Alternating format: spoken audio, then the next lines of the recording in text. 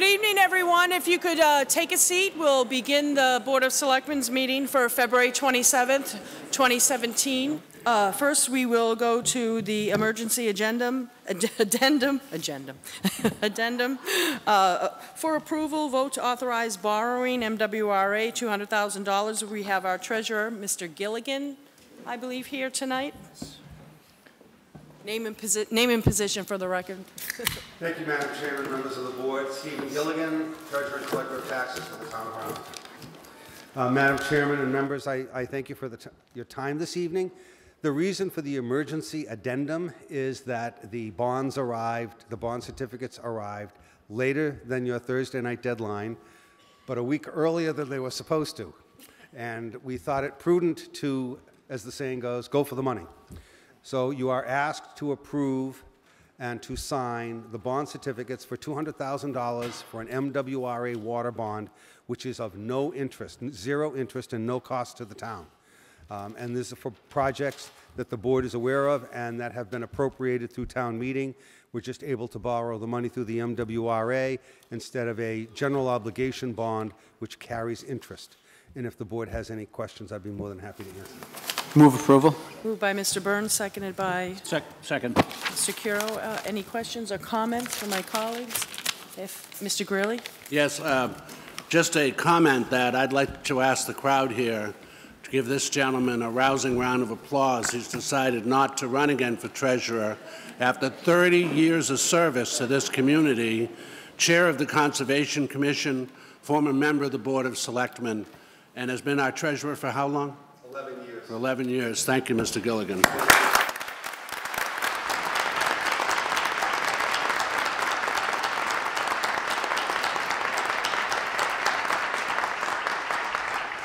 He hasn't always been right, but I love the guy.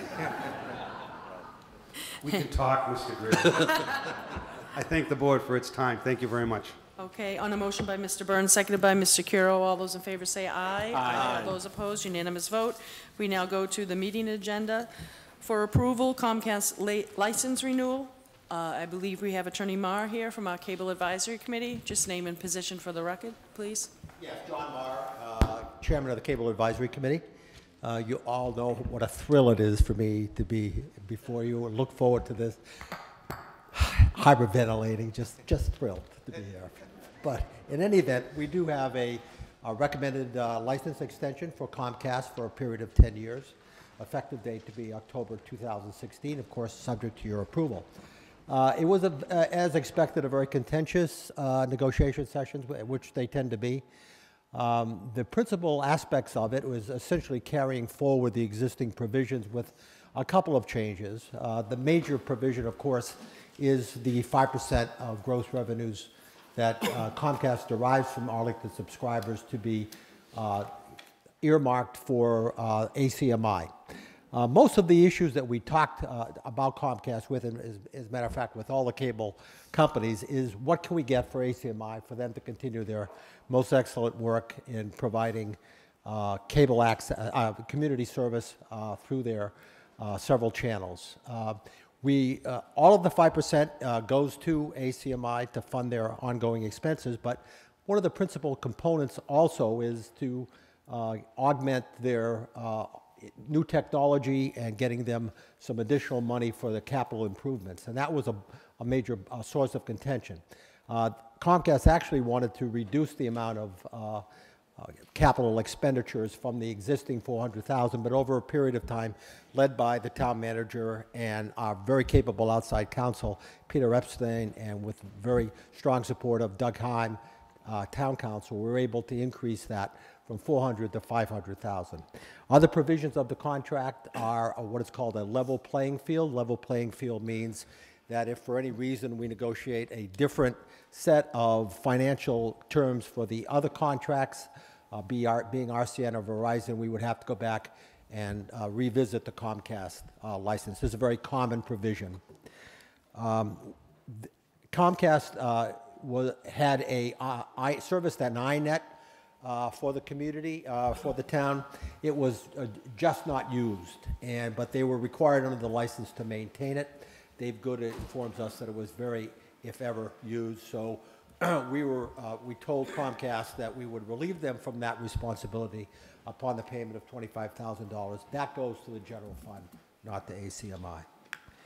Those are the principal provisions. It's for a 10-year license, and be happy. There are some minor provisions which I think are set forth in the town manager's memo. If you have any questions, comments, I'd be very glad to try to respond. And if you are so inclined after your comments to approve it, I would propose a motion. Mr. Greeley? Yeah, I just want to thank John and the committee. You do finally have a senior discount, to which the answer from Comcast has been solidly no for all these years. It's not as good as I'd like, but nonetheless, I know that you had to work hard to make that happen. So, thank you very much. Mr. Curo? Thank you very much, and thank you also to you and the committee for all the hard work on this. I know I did flag a few issues, and I funneled them through the town manager and the town council. My understanding is that there has been resolution on them. One is just as with the RCN contract, ensuring that the non-discrimination clause in the Comcast contract for service referenced local law as well as state and federal law. And my understanding is that Comcast has agreed to that. Correct, and that's an excellent point. Something that I should have picked up on before, but we appreciate you calling that to our attention. It has been incorporated, and Comcast has agreed to it. Thank you. I wanted to say that I'm disappointed that Comcast did not agree to HD service for the public access channels for ACMi, but I appreciate you on the other end getting some additional capital for this, and I think that's probably good compensation. And just the last point that the question I had raised with town manager, I know that the list of public buildings that will receive service through this contract did not specifically include the Gibbs, which will be a public school, but my understanding is that some of the language does address that future public school buildings will be accommodated. We can add certain buildings, essentially at the town's behest, and we will certainly do that when Gibbs comes online. You're correct that we were not able to get either HD or video on demand from Comcast. The only statement I can make with regard to that, they have not agreed to that with any of the communities in the Commonwealth. RCN, as you know, did that. We're going to be pressing hard with Verizon. We like to think that RCN has a little bit of a competitive edge because they have agreed to provide that for local access. At least that's what we hope. And we will continue those efforts. And if it becomes feasible or any other communities get it during the course of the license, we'll certainly pursue Comcast. Notwithstanding the fact that we have a signed license, we're able to reopen that and take a hard look at that if we get any indication at all that they are relenting with regard to any other community. Fantastic. Thank you. Thank you very much. And I do want to say, Mr. Marr, on behalf of my colleagues on the board, we've been through several cable advisory renewal committee meetings, reports, et cetera. I think this has been one of the most sort of fruitful in terms of concessions that the Cable Advisory Committee and yourself have been able to negotiate. I certainly appreciate the resolution of the longstanding INET issue because that sort of has been on the table at least twice when we've gone through this, and we now have some resolution on that. And in accordance with the concessions that you negotiated on that, as well as my colleagues' points to the Gibbs and the senior rate, et cetera. And I am very pleased that you have sort of a placeholder and set in motion in terms of any reciprocity with Verizon or any other communities. And I know this is, as everyone else does, a committee of volunteers like everybody else in Arlington that we have, but I have to say I'm really impressed by the concessions you were able to get. You didn't get everything, but you got almost everything, so thank you so much. And if you, unless my colleagues have further questions, I think if you have any comments or a suggested motion. I do have a suggested motion. I just want to say thank my colleagues on the Cable Advisory Committee, Mike Quinn and Dave Good, Jossie. Those three individuals have voted unanimous. We have voted unanimously to recommend approval. And the motion would be to approve as licensing authority the extension of the Comcast license to be effective on October 1st, 2016 to expire September 30th, 2026. And I'll be back at that time to review that. So moved. Moved by Mr. Gurley, seconded by Mr. Byrne. Any further questions and comments? Anybody here? I'm sorry, Mr. Chapdelaine, Town Manager. Thank you, Madam Chair. I do believe the board should take a separate vote to authorize the signing of the INET decommissioning agreement as well. Okay, so on the first motion by Mr. Gurley, seconded by Mr. Byrne to approve the contract October 1st, 2016 through September 30th, 2026. Any further questions and comments? If not, all those in favor say aye. Aye. All those opposed, and the appropriate wording for the INET? To a motion to approve the execution of the discontinuance of the INET in return for $25,000 payment to the town. Moved by Mr. Dunn, seconded by Mr. Byrne. Any further questions and comments? If not, on a motion by Mr. Dunn, seconded by Mr. Byrne, all those in favor say aye. Aye. All those opposed, unanimous vote. Thank you, Attorney Marr. Good to see you. Thank you.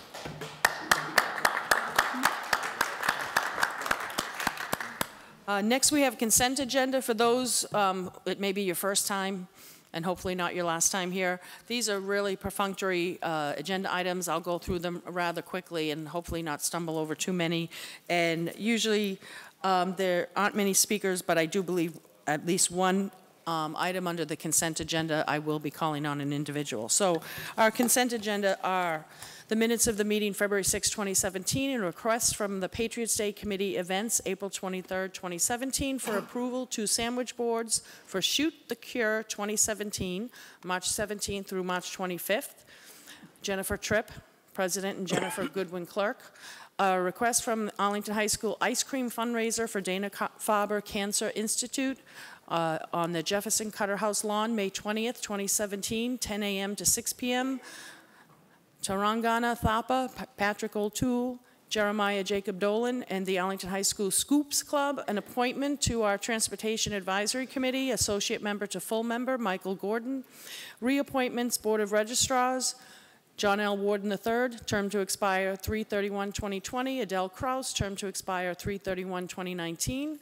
A request for a special one-day beer and wine license, March 10, 2017, at Robbins Library for Books in Bloom, Sally Nash and Patsy Kramer from the Books in Bloom Fundraiser Committee.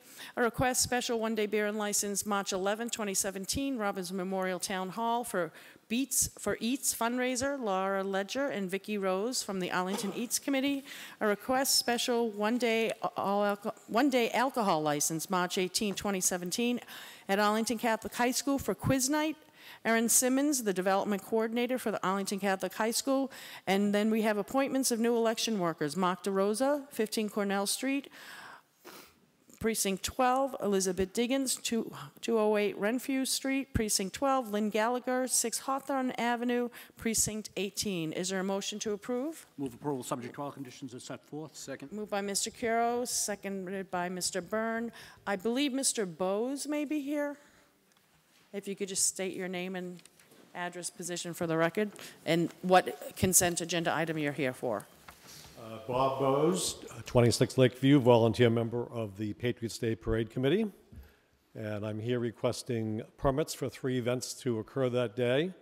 I have the pleasure and privilege of serving with a wonderful group of volunteers for the committee. They bring you 2 messages tonight. Number 1, we expect to have a fabulous parade this year. And number 2, we believe we'll have blue skies and 75 degrees. So it should be good. We have 3 different requests tonight. One is for events that occur all on Sunday, April 23rd. The first is the 53rd running of the Fun Day Run for Patriots Day. It begins at the Arlington-Lexington line at 8:45 a.m. on Sunday morning and runs to the Arlington Boys and Girls Club. At noontime, we have the historic reenactment at the Jason Russell House. And then at 2 p.m., the parade kicks off at approximately Brattle Street, and that will go until 5 p.m. We will arrange to have sufficient police forces engaged for that day to provide for public safety. And if you approve those, I have 2 more requests. So if approved, we would like the board to alert through media the MBTA commuting citizens that the buses normally operating along Mass Avenue will be using alternate routes along the parade route from 12 p.m. to 5 p.m. And again, if so approved, that the Board of Selectmen meet prior to the April 23rd parade meeting to publicly thank our Diamond and Platinum sponsors. The parade committee will have recognition plaques to present to these sponsors who've made the 2017 Patriots Day Parade possible. Mr. Dunn? Very excited, and I just want to be clear. So the parade this year is essentially a week later than usual because of Easter. So it's the 23rd. It is, yeah. So Excellent. it's interesting. The Lexington Parade will still occur on the day after Easter. What's interesting is we've now found that certain bands and people we couldn't have in the past may now be more available to us, which is great news. But everything occurs on Sunday, April 23rd. Okay, and in terms of the logistics, Mr. Chapdelaine, I believe in the past the committee has worked with the Board of Selectmen and Town Manager's Office in terms of notification of MBTA and police services, so we'll just continue with the same? Correct. Okay, so that'll be that. And I'll make it a point that the Selectmen's meeting immediately prior to the Patriots Day Parade, this will be an agenda item at the beginning of the meeting, because I know you all have other things to do there. So when we take our vote for consent agenda, inherent in that will be those three actions that you specifically asked of us, if that's okay. Okay. Okay, Thank you very much. And I just want to check, is there anyone else here from the consent agenda that wanted to speak to their particular agenda item? You just come name and address and event for the record, please. Hi, I'm Jen Tripp, 328 Park Ave, Arlington. Jennifer Goodwin, 64 Winchester Road. So we're organized with the Shoot for the Cure, which is an annual hockey fundraiser for cancer. This is our 10th event, and this year it's going to be March 24th and March 25th. We have Travis Roy coming Friday night, and we're asking for permission to put some sandwich board signs out so people know that Travis Roy will be in Arlington on Friday, March 24th. They can come down. Additional publicity. Into the microphone, sorry. Just some additional publicity for the event this year because it is our 10th anniversary. Definitely. And we'll have cupcakes. Did you hear that? They will have cupcakes. In terms of the sandwich board, we do have a policy, I believe it's through the town manager's office. They're approved through the. Okay, so after, once we approve this tonight, which I anticipate we will, you'll continue the process on with that. And I can't believe it's been 10 years, and congratulations on getting Mr. Roy, and as well as all the volunteers that are working on this event for the 10th year. I really do appreciate the two of you, with others spearheading this. It's very important. Thank you. Thank you. Appreciate it. Thanks. Bless you.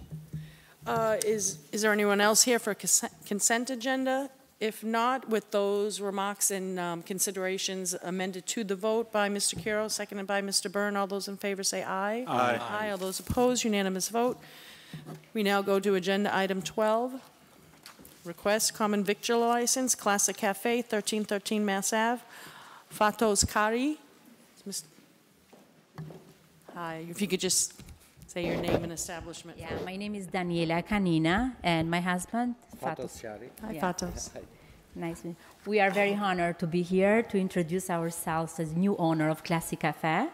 As many of you know that this place, breakfast and lunch, has been running for more than 13 years in Arlington area. We are very excited to, to come to this point to be a new owner of Classic Cafe. My husband have been working more than 6 years as a chef there, and I think he has a good reputation for our customers. We'd like to make some changes in the future, this year or next year. New design for the restaurant to make a new atmosphere where people can enjoy the meal and have a good time with their families.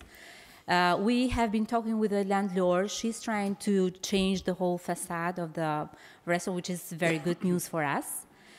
We'd like to stick on some items of the menu because people like it, mostly Irish dishes. But he likes to put some new items in the future, Italian dishes maybe. We know that mostly are Irish people in Arlington, but maybe they like some Italian foods. I keep asking, actually, customers if they like something to be improved in our place, and they are very welcome. We'd like to make them happy and so the business can run as it was before, you know, with a good reputation, and even better in the future. So, Mr. Greeley? Yes, before I move approval, subject to all conditions as set forth, do you have any samples of the food with you this evening? All right, I still move approval. I've been there many times. Move approval. Moved by Mr. Greeley, seconded by Mr. Dunn. Mr. Dunn? You can find me sitting on one of your stools on many Saturdays, so I look forward to seeing you more. okay. All right.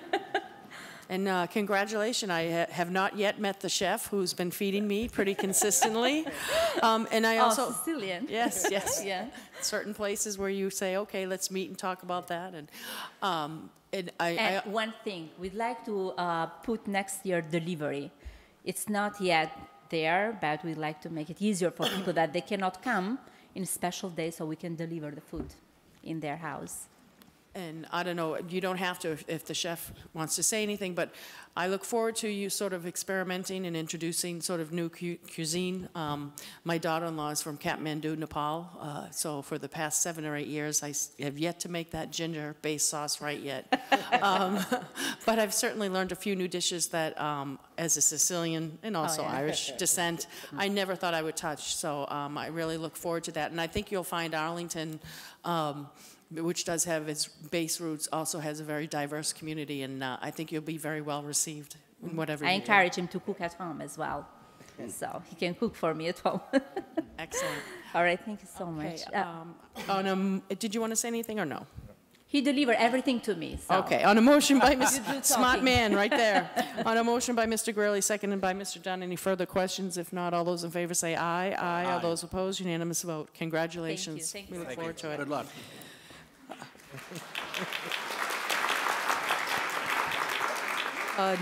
Our next agenda item under traffic rules and orders. First, we have for approval from our Arlington Committee on Tourism and Economic Development, a revision of charter plus proposed visitor center programming and banner. I know I've spoken to Ms. Ozulski. I'll call on you first.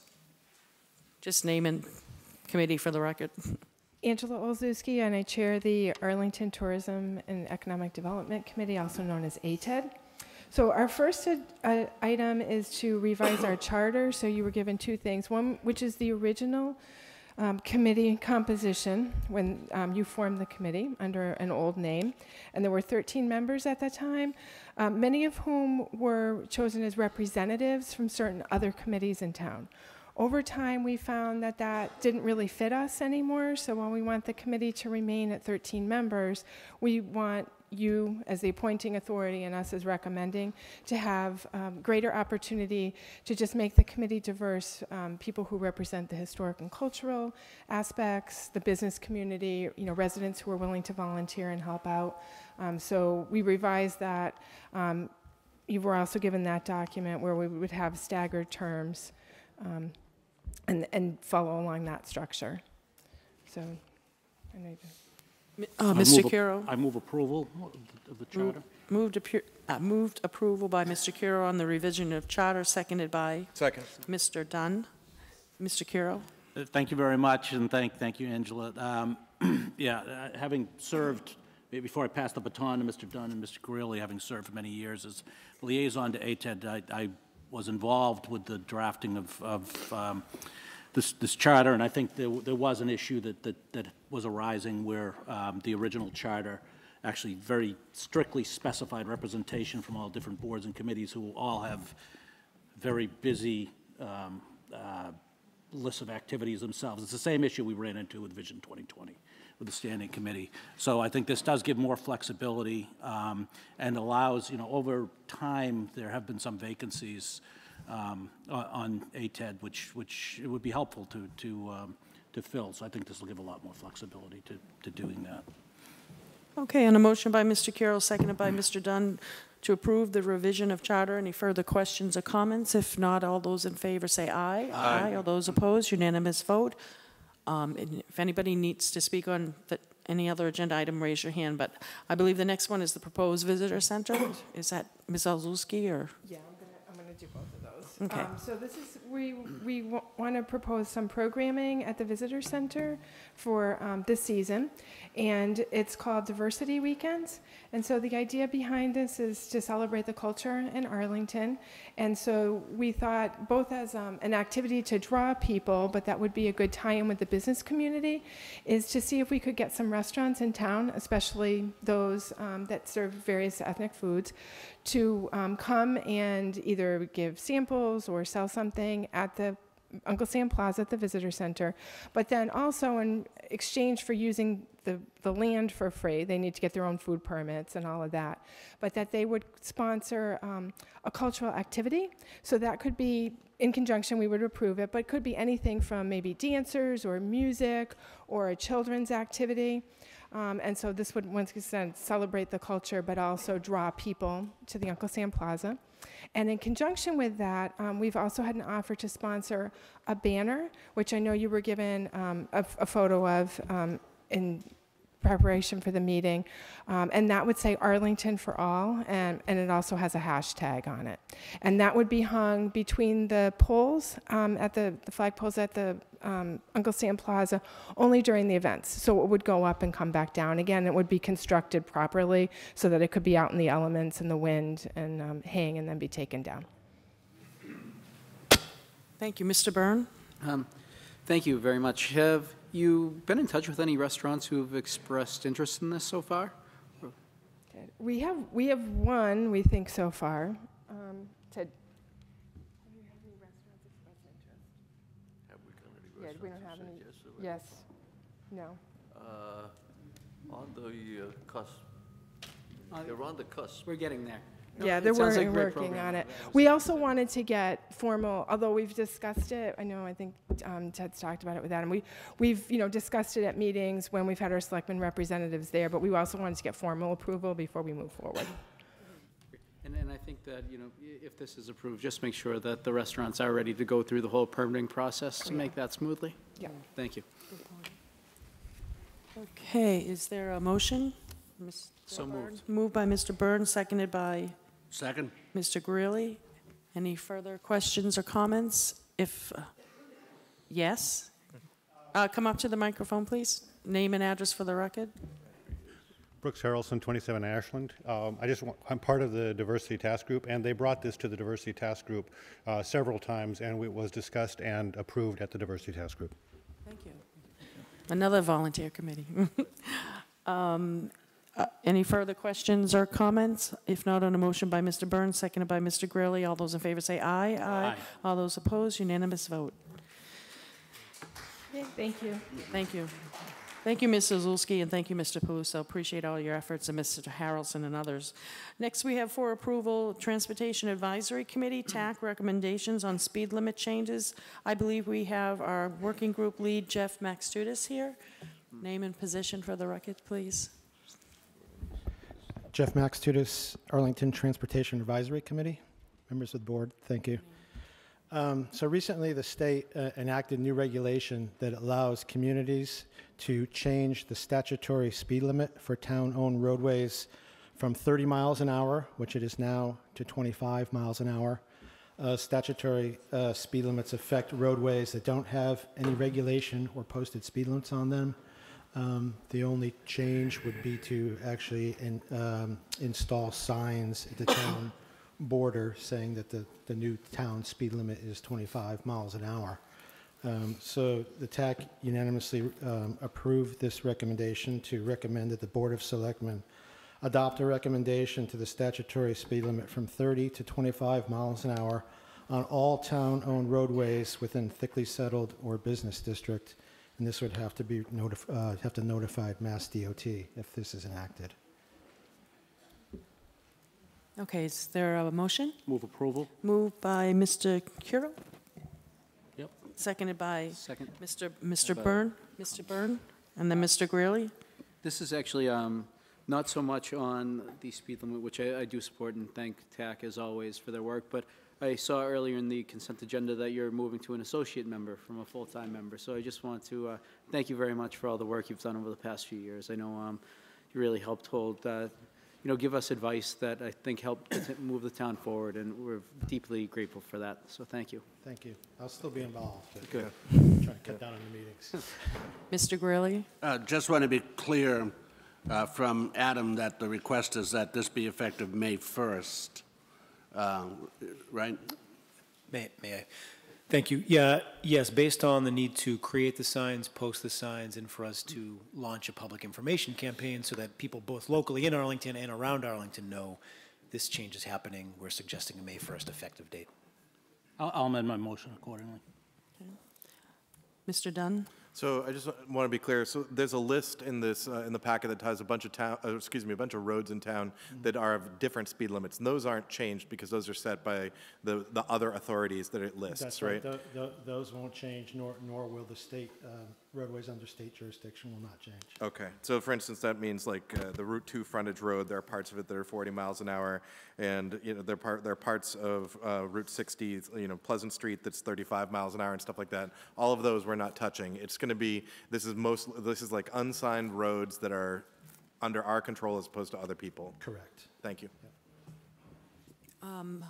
Mr. Chapdelaine, did you have anything you wanted to add? Okay, and I just want to say for everyone out there, this has sort of been a long-standing issue. When I first got involved in the late 90s, I was so excited that the then senator sponsored and filed a bill to allow Arlington to reduce its speeds limit, and I thought it was a done deal. But it wasn't until the recent municipal acts, there have been several different avenues of relief. And what we've done here tonight is we've already accepted in town meetings, discussed and adopted in terms of being able to, similar to the city of Boston and others, lower the speed limit in the jurisdictions that we control. But what we're doing and continuing to do right now, and we're getting near the end, is just not going willy-nilly, outlining a process. We have many, many experts, Mr. Mackstudis and others in our town manager's office, that are working through this so that we sort of roll this out in an effective and staggered way. And I'm sure at future meetings we'll have future discussions in terms of final steps that we need to take and any analysis benefit study that's done.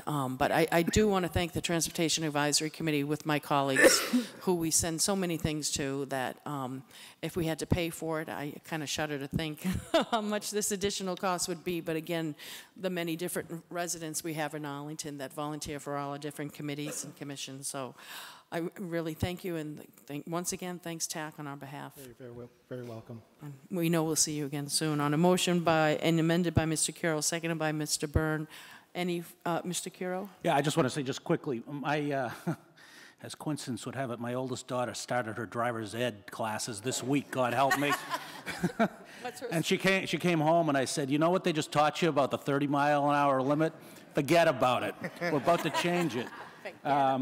That's a little lighthearted, but I mean, we may want to make sure that there is a little bit of outreach to the local driving schools. They have a lot of Arlington High School and Arlington Catholic kids who are signed up through the high school for, they had over 40 just this week, and just make sure they're aware that we're about to change this. It's just a thought. And could I beg your indulgence, Mr. Kiro, that I appoint you to follow up on that with the town manager and the superintendent of schools and anyone else whom you deem fit, and when appropriate, report back to us all? I don't mean to pass the buck, but okay. On a motion by Mr. Kiro, seconded by Mr. Byrne, all those in favor say aye. Aye. All those opposed, unanimous vote. What I'm going to do is I try to dispense, and thank you, Mr. Max. Thank you, Jeff. Dispense as much of the business as we could and maintain the Board of Selectmen agenda, but recognizing that, quite a few of you are here for warrant article hearings, and I have discussed this with my colleagues and gotten their initial approval, but I want to do it officially, that agenda items 15, 16, and 17, I believe those are really what I would call in-house agenda items that the board and the town manager office and department heads, that I'll put those on the table for now so we can get into the warrant article hearings. Everybody is welcome to stay to the very end, and when we get back to those, you're welcome to stay. I just know that a lot of you are here and giving up your time and good thoughts for the warrant article hearing, so I'd like to get to that. I'd also sort of, what I want to do is just outline a very brief process, call on each of my colleagues for any initial comments, but then get to the comments from pros, cons, or just people who have comments or questions that they'd like to put on the table that we can answer. If we can't answer tonight with a quick, concise, truthful answer, we will be keeping track of the questions, and the Board of Selectmen's office, along with the town manager's office, will compile all those questions, put them in some form, get the correct answer or answers to those questions, and at the next Selectmen's meeting, we'll announce, the results of that and the proper formats in which we'll be distributing the answers to those questions. I do want to say that we may not go that late, but if we're still in the business at around 11 o'clock, we'll have to adjourn, and if we don't get to any other warrant articles, I apologize to those here for that. I'll have to reschedule them to another meeting. Because of what I anticipate the amount of speakers who may want to speak, we'll do as we've done in Selectmen's meetings before. First of all, respectful remarks, as we have always done. 3-minute limit. We're not going to get into any sort of debate or anything. Feel free to ask questions. If you don't get your answer tonight, it's because it's not a simple yes/no, but we will get the answers to those questions. And before I call on the Vice Chair, Mr. Dunn, just to sort of outline the process, at our last meeting at the end of January, I had put forth and proposed to my colleagues with their approval that the Board of Selectmen insert this warrant article as a resolution as a result of what I and others have been hearing from a great many constituents, citizens, and others here in Arlington concerning Arlington as a community. And I just want to say that for myself personally, I'm just trying to do a good thing for good people. I'm trying to do a good thing for all good people.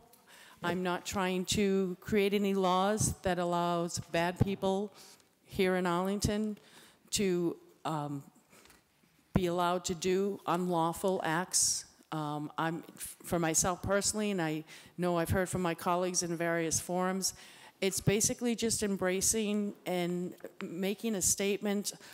Pretty much what we're already doing. Our police chief at our January meeting has already said, in practice, we're already doing what we're requesting and putting forth for town meeting for the sanctuary town status. I believe the State House today took a vote to call it the Safer Communities Act, but we are bound by what we put in the warrant. We can't change any wording. We can certainly add comments, but I really want to stress that this is just for Arlington, for our great community, for all of our good people.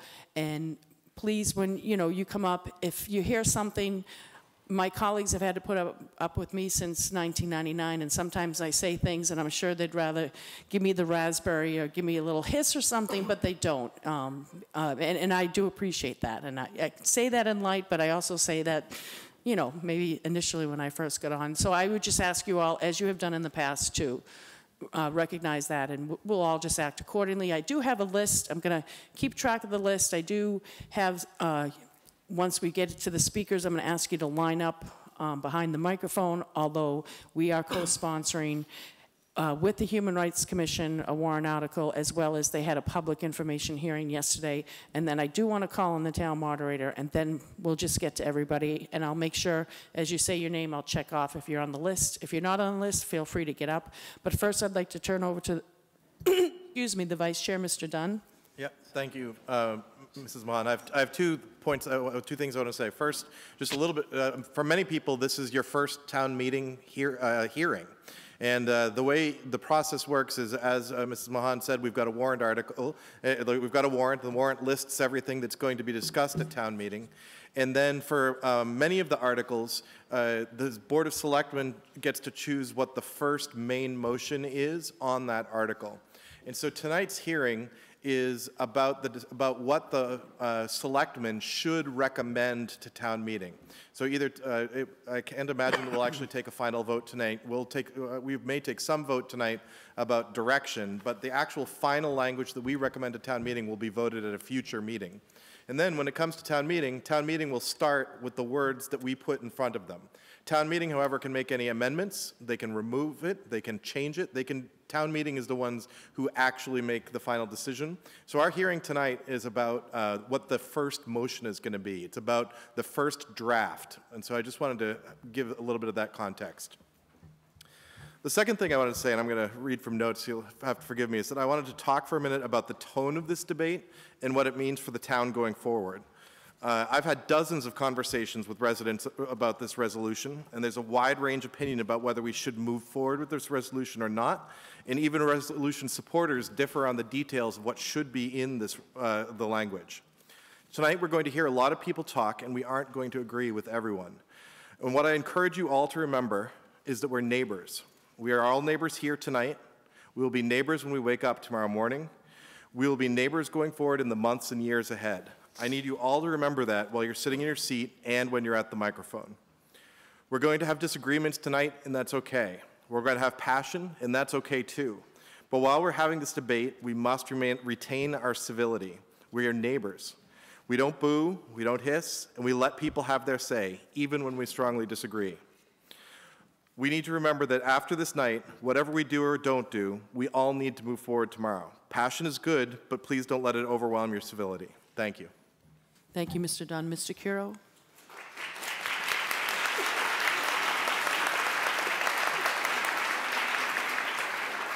Thank you very much, Madam Chair and Mr. Vice Chair. I just want to say thank everyone who has come out tonight. Obviously, there is a lot of passion around this issue. A lot of people came here yesterday as well. We had over 100 people in this hall yesterday as well for a question and answer session on the warrant article. I want to particularly thank the town manager, the town council, and Captain Curran of the police department who came out on Sunday to help address some of the questions that have arisen around this, which I'm sure we'll get into with some of our debate as well as the Human Rights Commission, which organized it and had some representatives of the community who are, directly feel direct impact by whatever decision we make here this evening. And lastly, also Mr. Thielman, he's a member of our school committee, but by day he works for one of the largest refugee resettlement agencies in New England, and he also lent his time as well. So I think yesterday was a time for questions and answers, a lot of back and forth at the information session. This evening is just to hear the public testimony from the community, pro, con, or in between. And I look forward to hearing from all of you. Thank you. Mr. Greeley? Yeah, thank you, Madam Chair, and thank you all for your passion and being here with us this evening. The only thing I would like to say is, Madam Chair, is can we have our town council at some point? I believe there's a lot of misunderstanding about what this means to be a sanctuary city. Were you going to call on him? Oh, I'm sorry. No. Thank you Okay. for that suggestion. Thank you. Thank you. Mr. Byrne? Yeah, no, again, I am very grateful that everyone is here tonight, and I'm looking forward to the discussion. I know that in my several years on this board, I've never seen a turnout like this, and that speaks quite a bit to the seriousness that we're addressing this topic and this discussion, and it is something that I'm looking forward to, and again, thank you all. Okay, so I have 3 pre-designated speakers before I'm going to ask everyone to line up on the microphone. As of right now, 72 of you have signed up.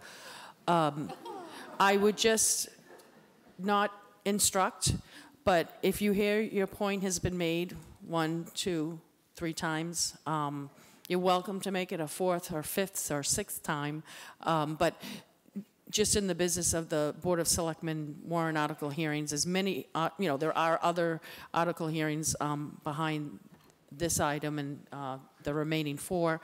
If we don't get to any of them, then that's what happens. But I just would make your remarks, and if they've already been made, please come up and just say that, and maybe add a little bit more to that. But sometimes if you hear the same point 7, 8 times over, someone who may actually have a different point that this board needs to consider and approve, or consider and not approve, we might not get to it tonight. So with that, first, at the recommendation of Mr. Gurley, thank you, Mr. Gurley. I hadn't thought of that. If I could call on our town council. And for people who are here tonight, first time ever Board of Selectmen meeting, even though we're meeting where town meeting does. We have our town manager, Mr. Chapdelaine. We have our town council, Attorney Douglas Heim.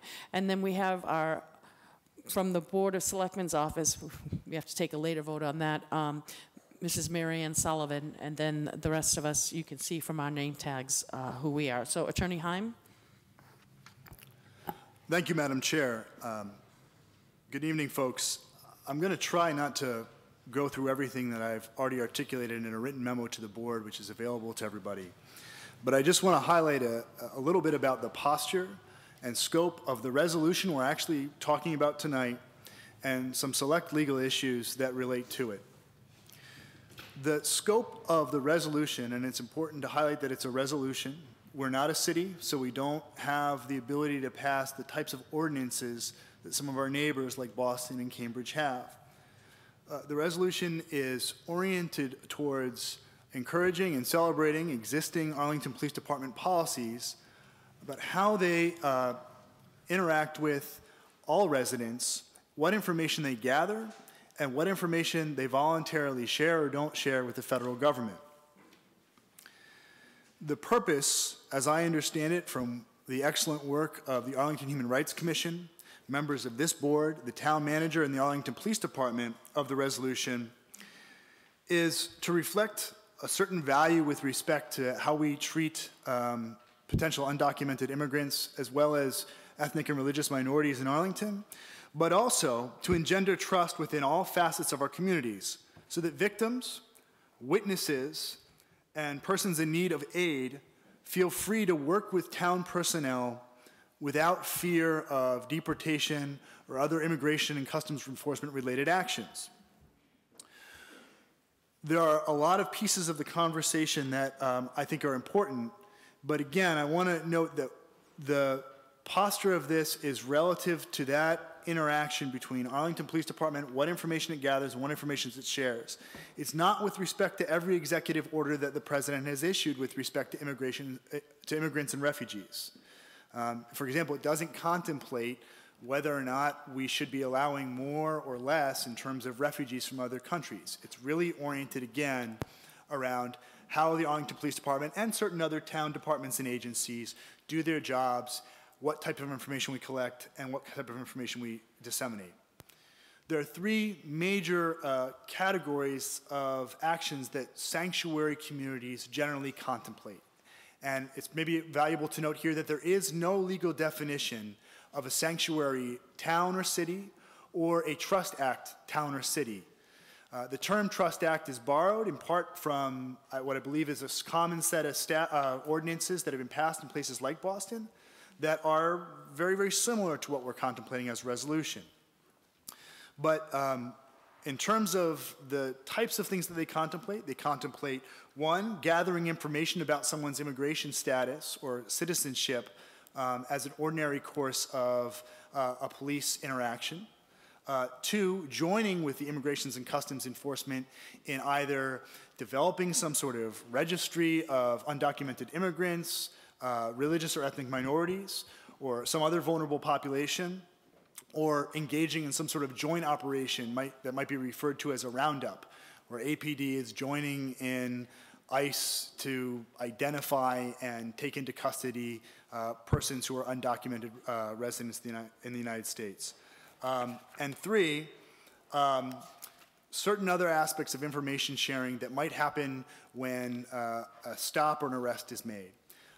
Again, at present, Arlington Police Department's voluntary internal policies do not basically do any of those things. We don't conduct joint operations with ICE.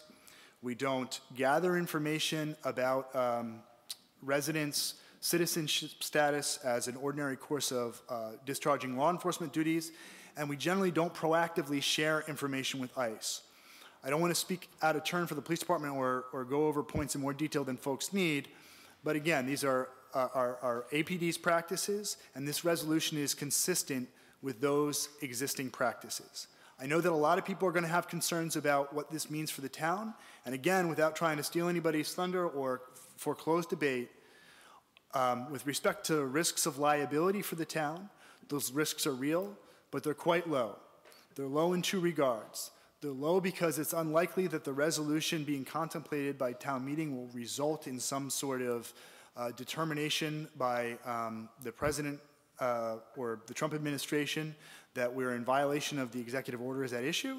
And they're low in the sense that, generally speaking, federal money is tied to specific federal programming. So that if we don't cooperate with the federal government on something that they say that we should be, they shouldn't be cutting funds for something unrelated to that. In other words, community development block grant funds, school funds, at least ordinarily within the realm of constitutional norms that have existed to date,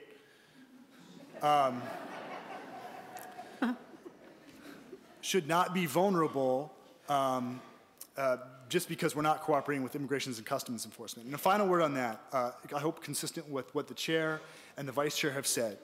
Some of these issues are going to appeal to certain values that might be described as liberal or conservative, Democratic or Republican.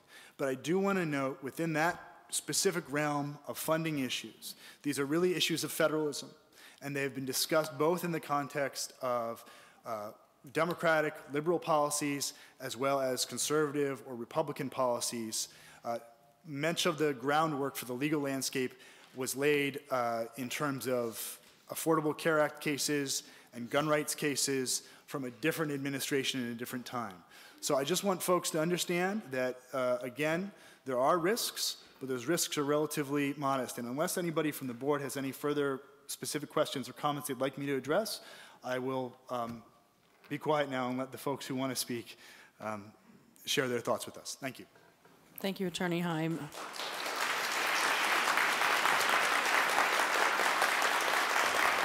Okay, what I'm going to do in an effort to get to every speaker, if you want to do what we do in the labor union, member 2222, maybe just do one clap, because I'm trying to add 72 speakers.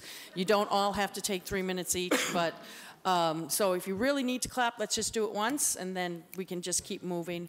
I'd like to, before we get to a representative from the Human Rights Commission, who is co-sponsoring this warrant article with the Board of Selectmen, call on our town moderator. If you could just identify yourself for the record, sir. Good evening, John Leone, Town Moderator. As you are aware, resolutions at town meeting do not carry the benefit of a bylaw and are effectively unenforceable votes. As has been the practice for the past several years, the debates on both Articles 59 and 60 I'm going to limit to 10 minutes per side. The proponents and opponents will each be provided a total of 10 minutes to present their best arguments. Then we'll conduct our vote. This should not be interpreted as limiting debate. Instead, the time limit is to preserve town meeting members' time to conducting time and focus to conducting the actual business of town meeting, our budgets, bylaws, and zoning bylaws. I encourage both sides to organize in advance and prepare the most effective arguments and presentations, and I encourage this board to continue to hold additional public meetings so that these issues can be aired out by the townspeople, and that you also provide an avenue for both sides to organize so that they can prepare their best meetings, their best arguments, and be concise at town meeting. This is so that town meeting can conduct its business without having hours-long presentations, as you know we like to do. So any questions? Thank you. I just wanted to let everybody know that in advance so that they're not surprised at town meeting when I go ahead and make this announcement again. Thank you for the time. Thank you. And what Mr. Leone has outlined is our future process of town meeting. We stopped meeting the last Monday in April. Only town meeting members can actually be sitting where you all are now. So if you want to come down to the meeting, you're more than welcome to attend. You can't be on the floor of town meeting. You can sit up in the balcony. If you want to speak, you can contact any town meeting member.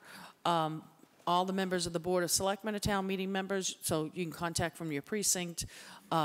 and you can be introduced onto the floor, but the town moderator has outlined the process that when we get to that warrant article at town meeting sometime in May, the 10 minutes each side, so, and if there's a third side, but it's either yay or nay. So, so with that, I'd like to first, our co-sponsor is the Human Rights Commission to Article 59. If I could call on Mel Goldsype.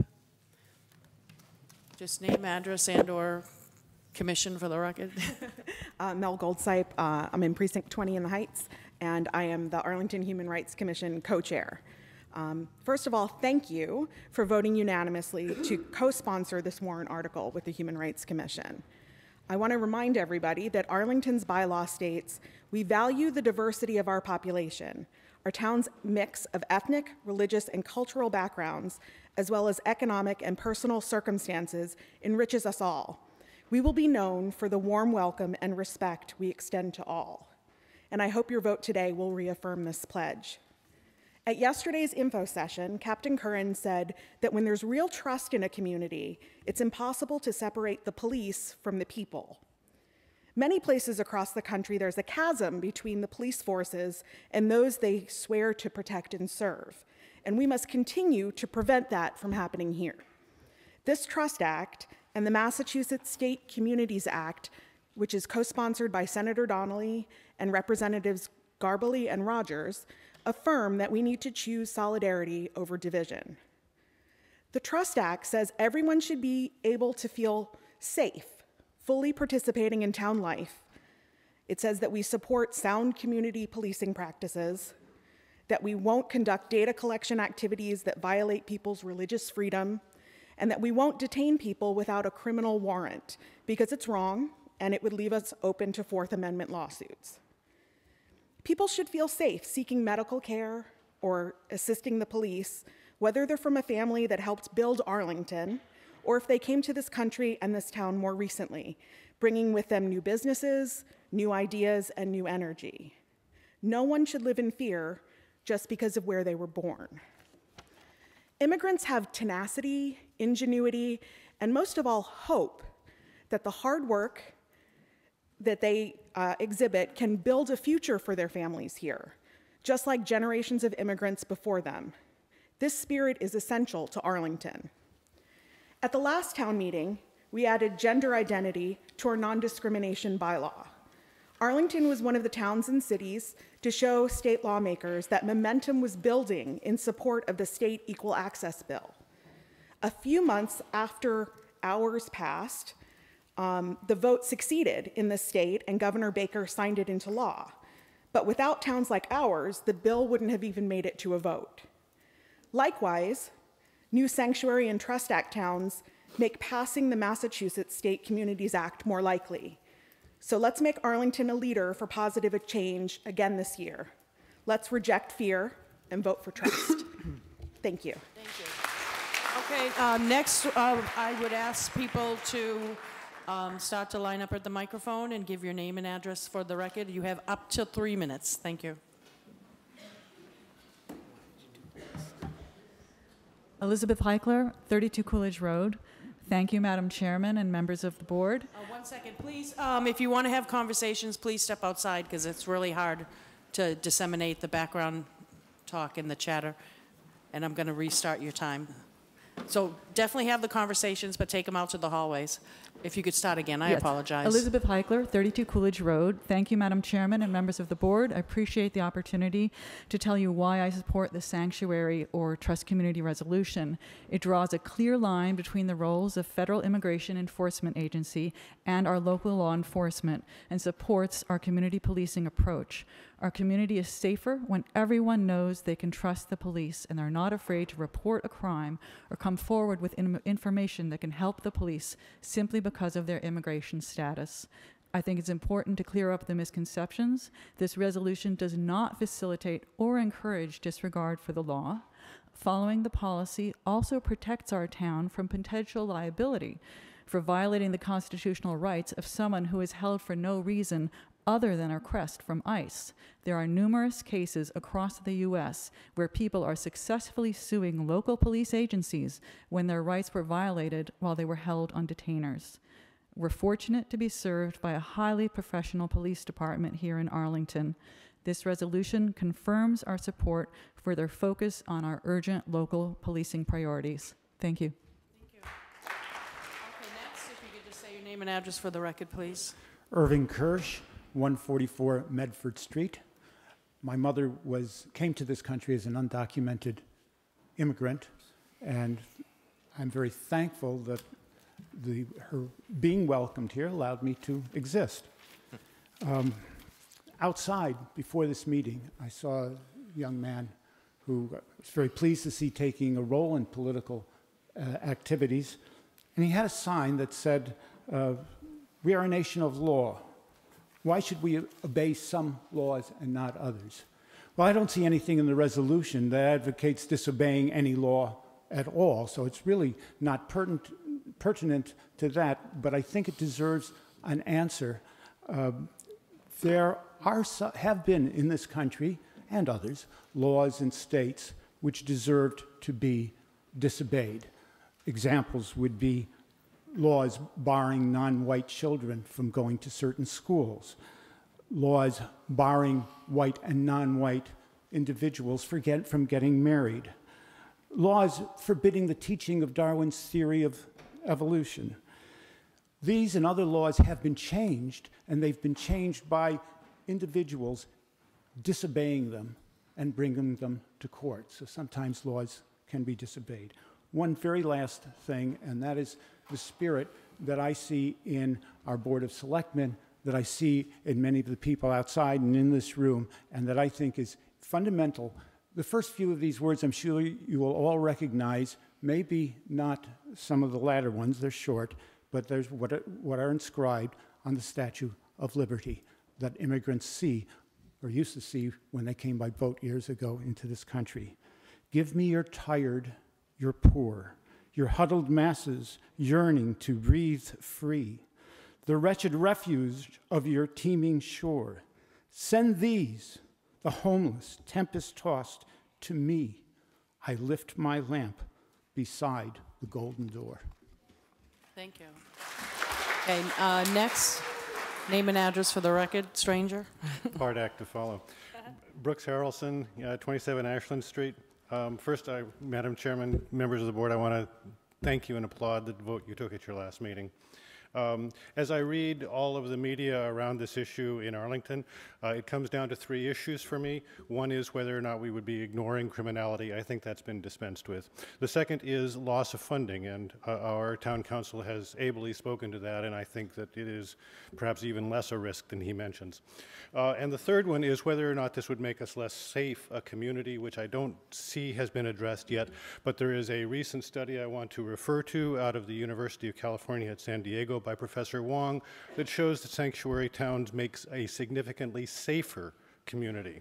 Out of over 2,000 communities he surveyed, over 600 of which were sanctuary cities, in the small communities, 35 fewer criminal incidents per 10,000 residents in the small communities, 65 per 10,000 residents fewer criminal events in the larger communities. These are reported in the Washington Post in the last couple of days. So I believe that there is adequate evidence that the sanctuary town designations have in fact created safer communities, principally for the reason of increased trust and reporting. These are also actions that are supported by the major city chiefs of police and the International Association of the Chiefs of Police that says that local police should not be involved in immigration activities because it makes their communities safer when they are not. Thank you. David Halloran, 114 Pleasant Street. Thank you for your service, and thank you for a very well-run meeting. Now is the time to do the right thing. Now is an especially important time. And I believe that this warrant will make Arlington a safer place where citizens can live in an atmosphere of acceptance and neighborliness, not of fear. Thank you. Thank you. My name is Lynette Martin, 18 Eustis Street. I'd like to thank members of the board for voting to bring this warrant forward. I'm here to disagree with one of my fellow Arlington residents who was quoted in the Globe recently. She stated, "As a mother of two young children, I am extremely concerned about the message this decision would be sending. We do not get to pick the laws we want to obey." As a mother of two young children myself, I believe what makes America great is our freedom to challenge laws that do not serve the greater society. On the contrary, I think the message we send to our children by challenging harsh deportation laws is an important one. I want my children to learn to stand up and support the marginalized, to recognize their own privilege, and to be active in fighting for new laws when current standards prove biased or unfair. There are no good paths to citizenship for individuals defined as unskilled laborers. The immigrants that make sure our produce shelves are full at the grocery stores, the immigrants that cook and serve the food at the restaurants we like to frequent, currently have no good paths to citizenship.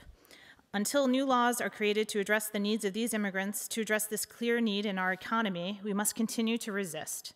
What makes Arlington great is our ability to recognize this injustice, to organize, and to find the strength to stand up to a federal administration that is running on policies of fear and bullying. As I teach my children that sometimes conscience requires breaking an unjust law, I would like to remind opponents that in this case, we are lucky in that no law breaking is required for us to stand up for what's right. There is nothing in the resolution that would prevent Immigration and Customs Enforcement from enforcing federal laws. We will not be standing in their way or stopping them from doing their work. We are instead advocating for our own town's resources and personnel and refusing to do their job for them. The federal government cannot force our police officers into putting aside their local work to do another agency's work instead. In closing, what makes Arlington great is the outrage that these new immigration policies, that this xenophobic rhetoric has evoked in our community. What makes Arlington great is our eagerness to stand beside all our neighbors, regardless of status, and say, we have your back. Thank you.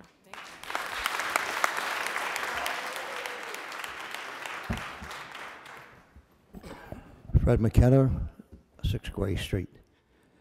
I'm a World War II veteran. Served from 1942 to 46. I mention that only because it's... Thank you for your service, sir. What's that? On behalf of the town, thank you for your service. I mention that only because it's pertinent to my statement. I was having coffee with a friend up here in a restaurant on Mass Avenue a couple of weeks ago, and a gentleman passed me and he saw my sign, which carries a World War II pin, and he thanked me for the service. Then he stopped and turned around and said, would you vote, would you, under the certain circumstances, would you re-enlist again? And I think for the first time in my life, I hesitated. I said, this is not the country that I signed up for way back when I was 17 years old. In the recent election, we saw a major candidate make the statement that long-held religious beliefs shall have to be changed, and basically that the government should have the guts to enforce that. One of the things that when I went in was that we were a country of freedoms, we were a country of laws, and nobody was above the laws. I remember when the Roe versus Wade was first passed, people mentioned that you were starting a slippery slope once you devalue the value of life. I think that has come, these multiple mass killings that have gone on in our country for the last few years support that statement. We don't value life anymore. I'm afraid that with this sanctuary program, we're seeing the same slippery slope. We know certain cities known for that type of stuff were the first to set this up. Now we're seeing it get down to the smaller towns and the smaller countries. I mean, the smaller counties, I'm sorry. Friday in Connecticut, they had to issue an Amber Alert. Gentlemen, I use the word advisedly, someone killed his wife and took his 6-year-old daughters and was running away with her. He was an illegal immigrant who had been deported once before. Fortunately, they caught him up with him. The child was taken. This is a reoccurring story. We know the one up in San Francisco that got so much publicity. The gentleman had been deported several times, always came back and took advantage of the sanctuary cities of San Francisco and so forth, and ended up horribly killing a woman. Thank you, sir. I'll give you an extra 20, 30 seconds. You're a little over 3 minutes, but if you want to make your final remarks, sir. So I'm asking, what messages are we sending to our children? If the governments can say we're not going to obey the law, if anyone can start saying we're going to not obey our laws. We were a country of freedoms and we were a country of laws, and we should keep it that way. Thank you. Thank you for coming up.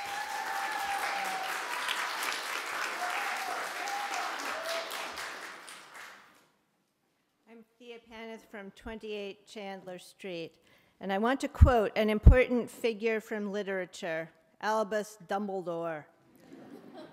Both quotes are words he said to Harry Potter in the books about the epic struggle between our beloved heroes and Lord Voldemort. The first one is, "It is our choices that show what we truly are, far more than our abilities." And the second, "Dark times lie ahead of us, and there will be a time when we must choose between what is easy and what is right." Tonight, here in Arlington, we have a responsibility as a community to stand for what is right. I can't imagine we would wish to be a community that turned people over to be deported or imprisoned. We know the history of the Nazi Holocaust, what happened to my people, and I think one of our deepest, most sacred honor duties is to stand in the way of anything that reinvigorates a Gestapo. Right here and right now, we need to stand for what is morally right and choose to be a sanctuary town. It is better to relinquish money, if need be, than destroy the essence of our humanity. Thank you. Thank you.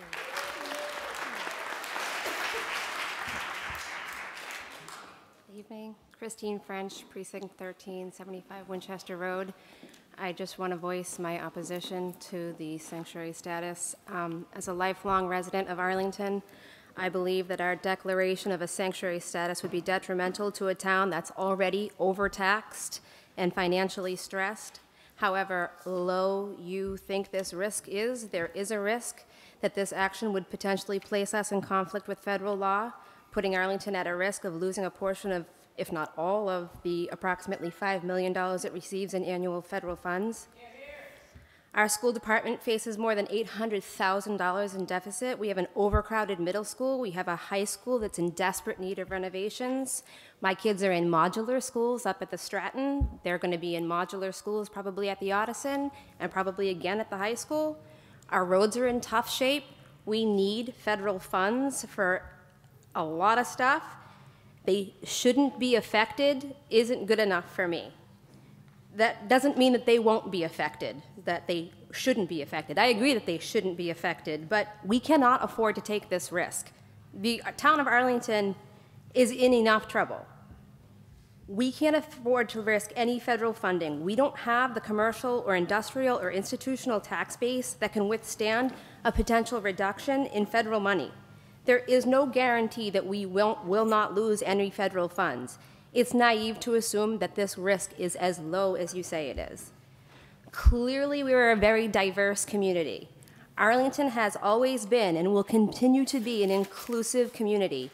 Why do we need to break federal law and risk federal funds in order to label ourselves a sanctuary city, when in fact, we already police the town as such?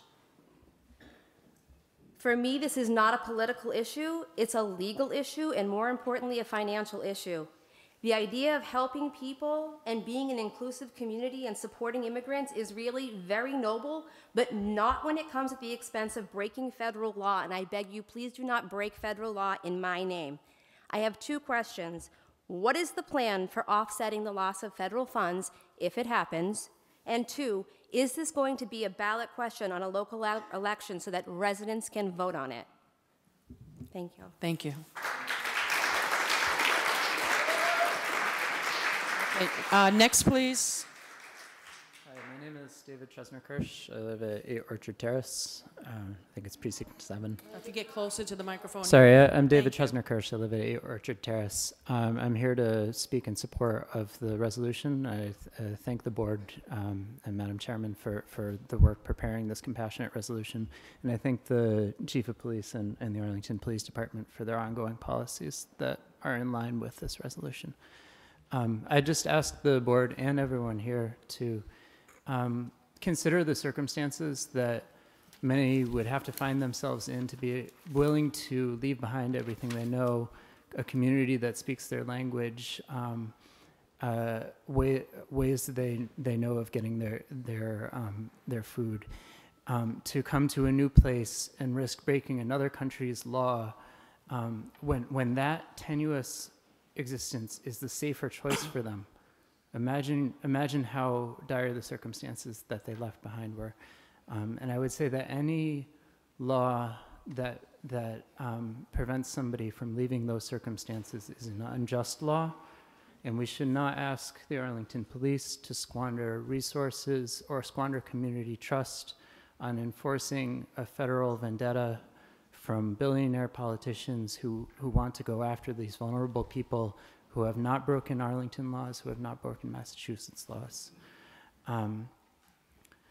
So for these reasons, I again commend the committee. I hope the town meeting will vote similarly. And I'll just conclude in saying that I hope that our children will look back on 2017 with the words, first they came for the immigrants, and we said, hell no.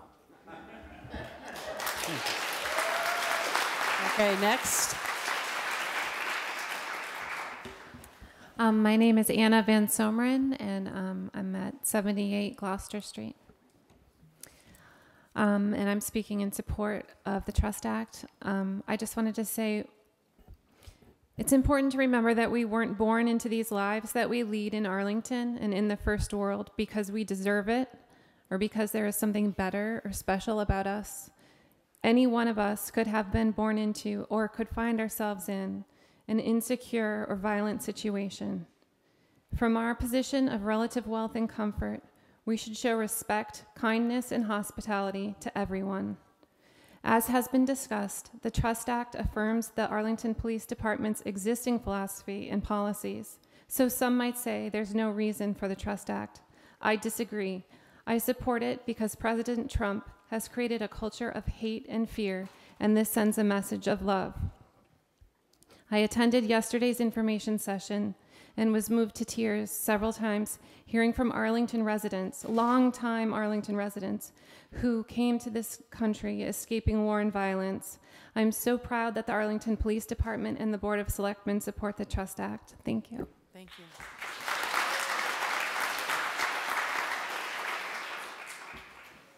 I'm Deborah Goldsmith, 21 Devereux Street. I am a clinician in town, and I want to speak from that perspective. I have an 8-year-old and a 12-year-old in my practice. My own kid is bigger than that. Both of whom are frightened, not for themselves. They're citizens. Their parents are citizens. They're frightened for their classmates. They're terrified because they have diverse companions, some of whom particularly are Latino, and they're terrified because those other children are terrified, if not for themselves, for their parents, for their uncles, for their grandparents. I look forward to our being able to pass not only this resolution, but to have in every school and hopefully every doctor's office and the library and everywhere else documents that can reassure our children and their parents that they are as safe as they can possibly be in this town. And I do appreciate very much what you're doing, and the session yesterday was very helpful, and particularly hearing some of the details from our community police about how they will even take someone into protective custody just because someone encounters a policeman, even in an untoward situation, does not mean that they're suddenly marked in this town as criminals who have to leave. We are a town of generosity and caring, and that's what we provide in our churches, in our schools, in our homes, in our synagogues, our mosques, for our children. Please, we need to make it substantial. We need to make it real. We need to be able to point to a sign on the wall that says, remember, in this town you are safe. Thank you for what you're doing.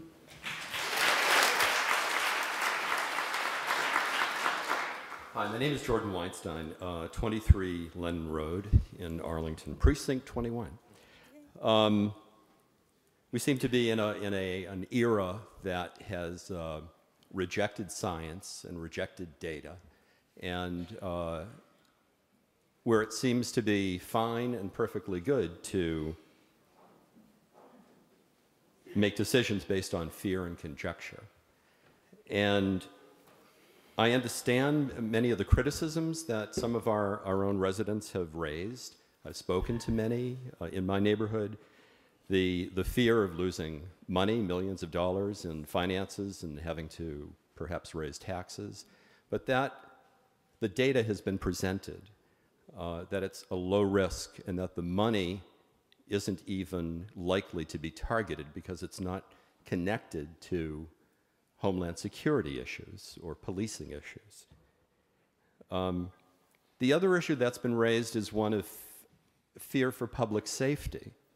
And we've already heard from, or at least yesterday, we heard from the police department and representatives that, in fact, this bill, or this resolution, which only supports and kind of codifies what the police are doing anyway, would simply encourage people who may be undocumented to report crime, to intervene in a criminal act, to be able to go to police. So I just ask those that are opposed to it to take a look at the data and the evidence and to question in their own hearts whether their objections based on finance or their objections based on public safety are not really simply objections that are based in some other kind of bias. Thank you. Thank you.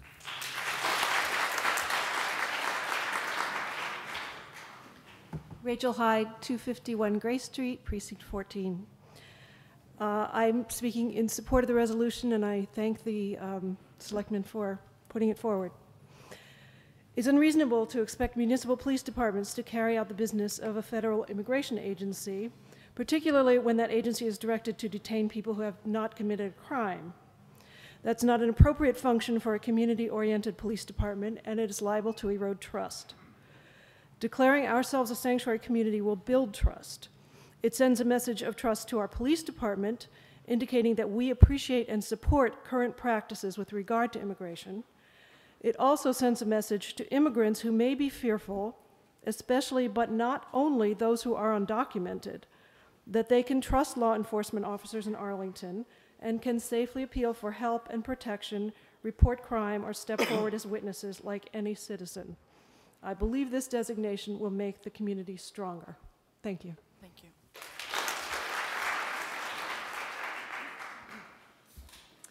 Pascal Richelette, 114 Pleasant Street. I simply want to thank... Okay, nice and close to the microphone like Sorry. this. Sorry. Should I repeat my name? Yes, please. Pascal Richelette, 114 Pleasant Street. I'm simply here to thank you from the bottom of my heart to do what you're doing, supporting the Trust Act, and just want to thank you. You're welcome. Thank you for coming out.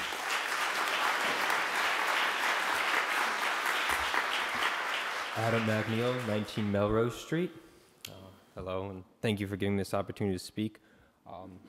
Thankfully, the majority of this speech that I wrote out I don't think is especially new, so I'm going to skip a lot of it, and I'm really actually glad to be able to do that.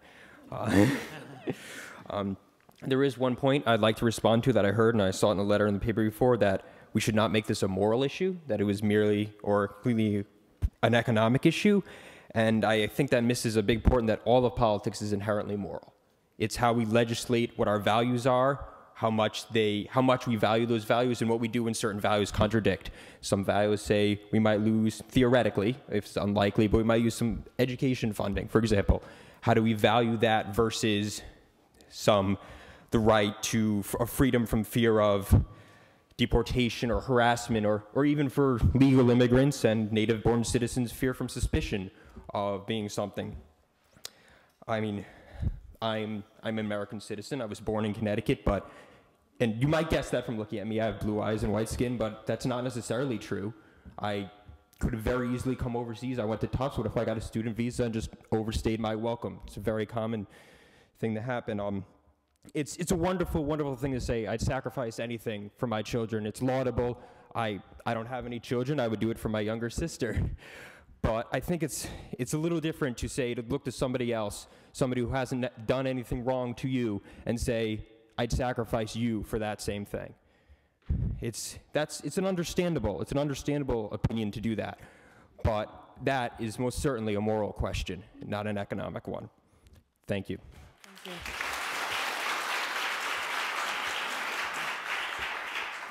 Hi, my name is Elizabeth Dre. I'm at 130 Jason Street. And I'd like to thank you for your co-sponsoring of this resolution. I speak to you not only as a citizen, but also as a 12-year volunteer with the Arlington Teosinte Sister City Project, and 7 years as its director. And in that capacity, I've had the privilege to speak and to hear real-life stories about what life is like in El Salvador and what are the reasons that people are coming here. The gang violence, the kidnappings, the murders makes education impossible, it makes work impossible, it makes daily life impossible.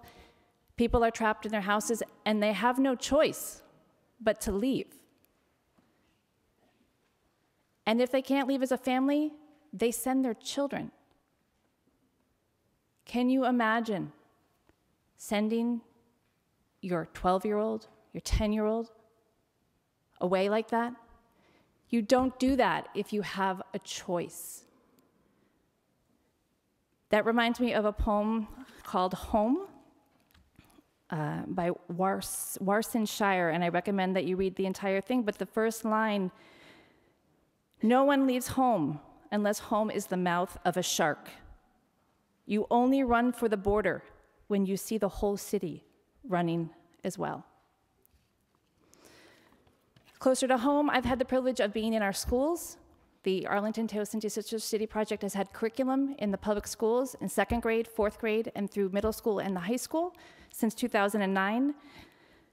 And I have stood in front of dozens of classrooms, hundreds of students, and spoken to them about the value of this incredible relationship we have with our sister city, and how proud we should be of that 29-year-old friendship. And it comes up, how on earth did Arlington become friends, get connected with Teosinte? And I'm able to talk about how 29 years ago, a group of Arlington citizens understood that our government was doing something immoral in our name in El Salvador, a small, insignificant country so far away. And instead of looking away and saying, well, that doesn't affect me, that's too hard, that's too risky, they stood up and they made a change. And they understood that they had a moral responsibility to stand up for someone whose voices were silenced or ignored. And with that action 29 years ago, they saved lives. They literally saved lives, and they have forever connected our towns. And I talked to our students about social justice, and I talked to them about the responsibility that they have, with the privilege that they have to help others along. And I am so proud to say that a group of Arlingtonians, people just like them or their parents, saw something wrong and took a moral stand and changed lives forever, both there and here in Arlington. If you could just, in the next 20 Yep. seconds. You're Okay. at 3.5. I wonder what we'll say to them if we don't stand up at this moment. If we, in 5 years, in 10 years, will we say that we followed our moral compass even though it was hard, expensive, risky, or will we say that we were afraid? And in that fear, we let them take away their friends, their classmates, their neighbors, our workers, our residents, and sent them back to the mouth of the shark. Thank you.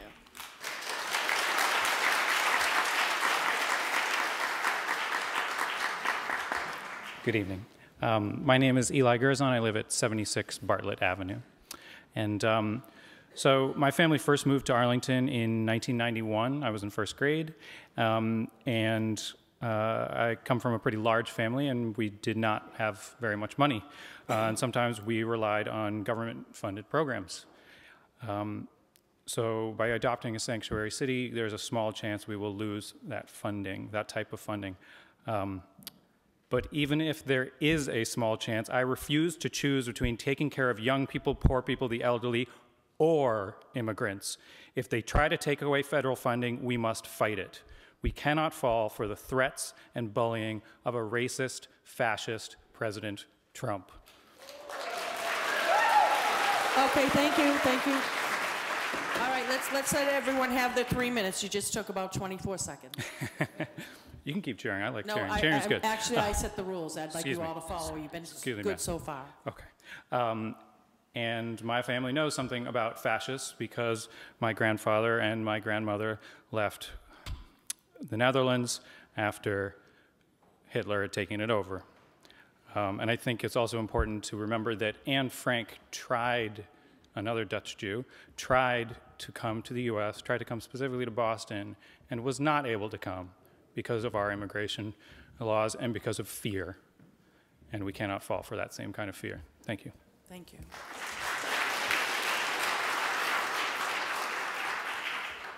My name's Eric Loss. I'm at 279 Appleton. Like the gentleman before me, my family knows something about fascism. My dad fought in World War II. He was an immigrant and a vet. He came to this country, couldn't speak the language, didn't know his way around, had no family here.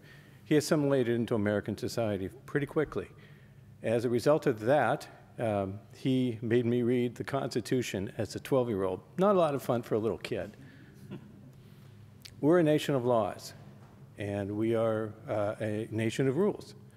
And we are, right now, as I read the language, the sanctuary city status doesn't change operationally anything that APD is doing. APD is doing essentially in compliance with what they're supposed to do in terms of coordinating with ICE.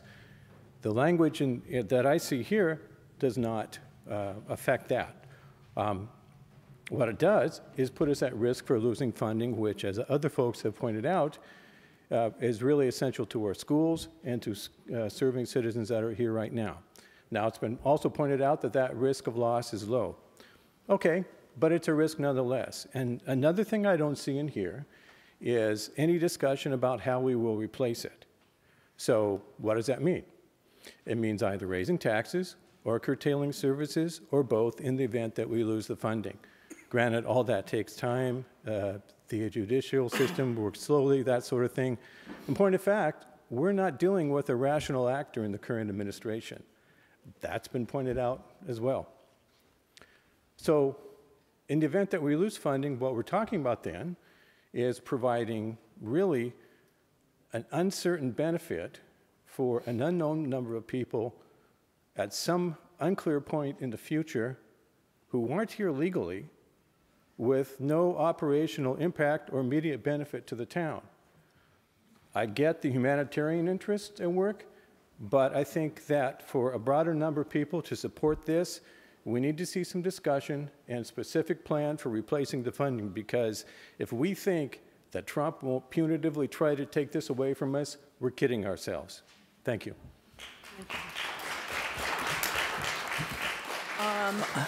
I just want to say I'm going to call in the next speaker, and then I'm just going to take a quick 5-minute break. So I'm just going to ask everyone after this gentleman speaks, If you don't want to remain standing, sit, but we're going to do the honor system in terms of what the order is.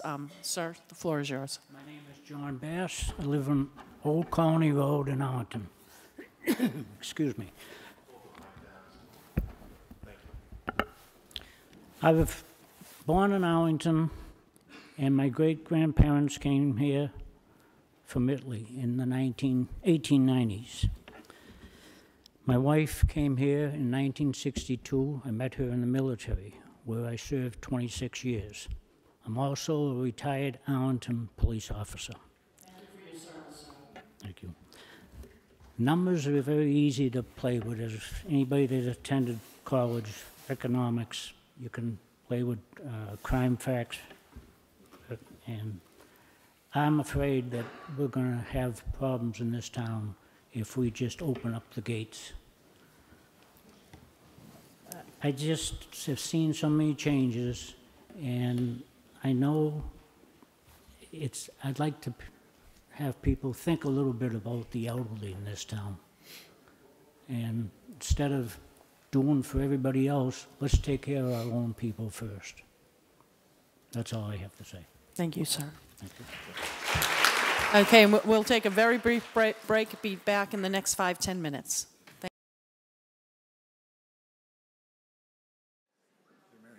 Okay, is everyone ready? Okay, next speaker, name and address for the record, please.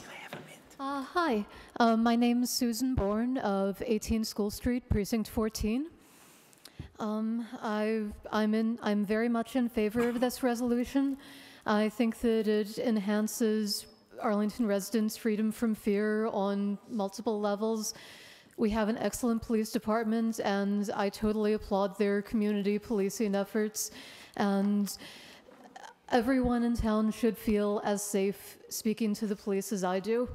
And I also think that this enhances people's safety in that it keeps abusers in domestic situations, and it keeps other criminals from using people, victims or witnesses' immigration status against them as a weapon that if they go to the police, they'll find themselves thrown out. And also, I know that there's a very slim chance that we would lose any federal funding over this, but I think that that's a big part of our town's freedom from fear too, because if we obey unjust rules that are put forth by the president, because there's a very slim chance that we could lose funding, then I don't know what sorts of things we'll wind up having to agree to over the next few months and the next 4 years. Lawrence and Chelsea have already mounted lawsuits against the executive order saying that funding can't be restricted that broadly. And I hope that they'll succeed, because this is a terrible tactic. And thank you all for advancing this resolution. Thank you. Hi, my name is Dana Highland. I live at 63 Varnum Street. I'm probably one of the many people that you received letters from. I was one of them. And I really appreciate what everyone's been saying tonight, like on both sides. I'm wondering, and a lot of what different people have said, I've already shared in my letter. But one thing I'm wondering, because it kind of sounds like the decision's already been made by you all, and that it seems like it might already be made. But I'm just wondering if there's any kind of compromise where, could we call it something a little different?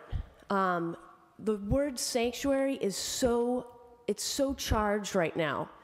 And I'm just wondering if we believe in this so much and we want to do this, that calling it something else that would take us away or out of the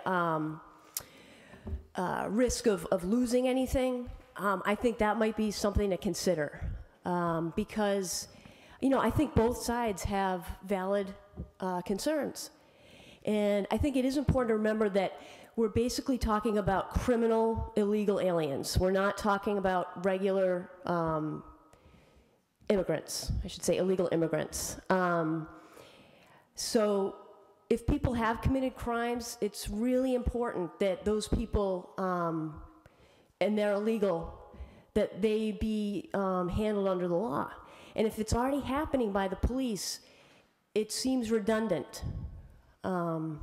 So I just ask you to consider, is there any kind of a compromise, changing the name a little bit so that we're not in the line of fire?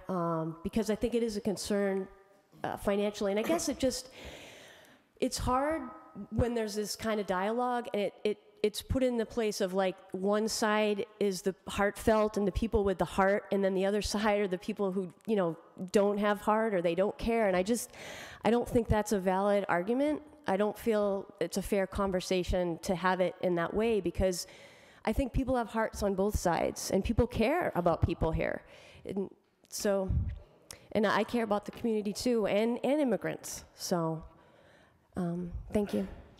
Thank you. And I just want to say to that, I don't know if somebody can articulate it better for me than I can.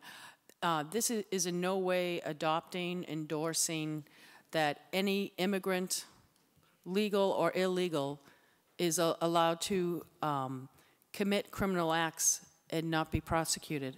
And not, I'm probably not going to say this appropriately. Is there someone just very briefly that could speak to that, Attorney Heim? Because I apologize if in my interpretation and relaying it to members of the Arlington community, that is not what we're going to do. And I believe when the police made their initial presentation, they cited that we did have a very dangerous criminal, and that person was prosecuted. But Attorney Heim, if you could help me out here and say it more succinctly than I am. Thank you, Madam Chair, and I know there's a lot of folks waiting, so I'll be brief. Just to be clear, an ICE detainer does not necessarily indicate whether or not someone is a convicted felon, whether they've been charged with a specific criminal act, other than, and this is subject to a lot of debate, entering or remaining in the country without some other permission. So the ICE detainers don't necessarily tell us much about somebody that, for example, they have, that would be different. A warrant is a different matter.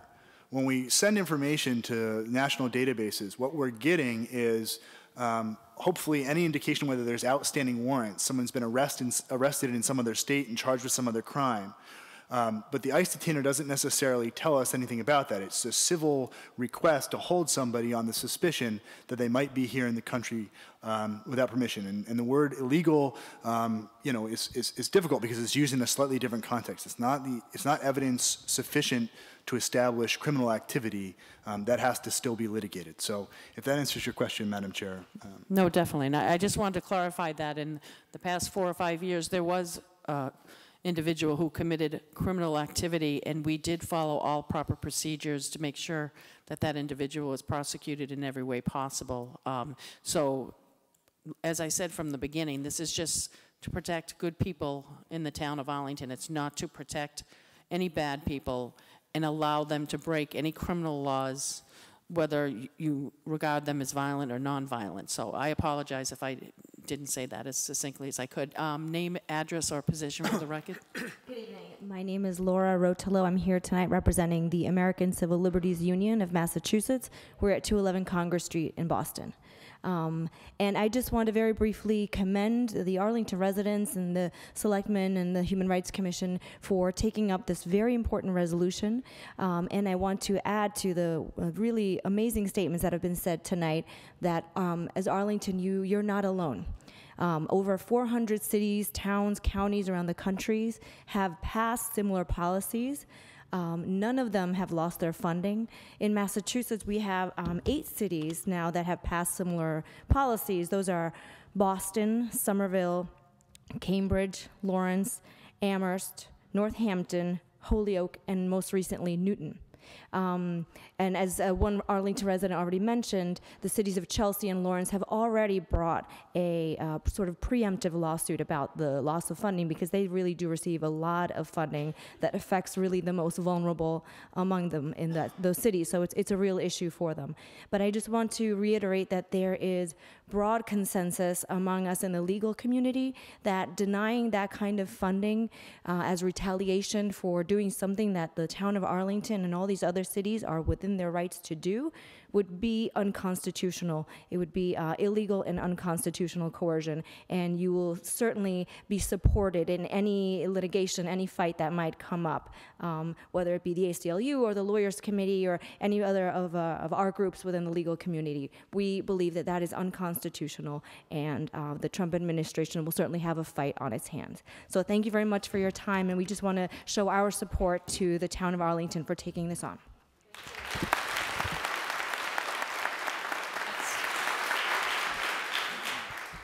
Hi, I'm Jean Fitzmaurice, 231 Mass Ave, East Arlington. Thank you. I'm going to talk about the legal aspect, and I appreciate your information, Doug, Mr. Heim, as an attorney. From what I understand, under the recent Supreme Court ruling about 5 years ago, Arizona versus Napolitano, remember there was some laws that were passed in Arizona by Governor Jan Brewer, and the Obama administration took it up to the Supreme Court. And the Supreme Court held that the federal government has plenary power over immigration and enforcement.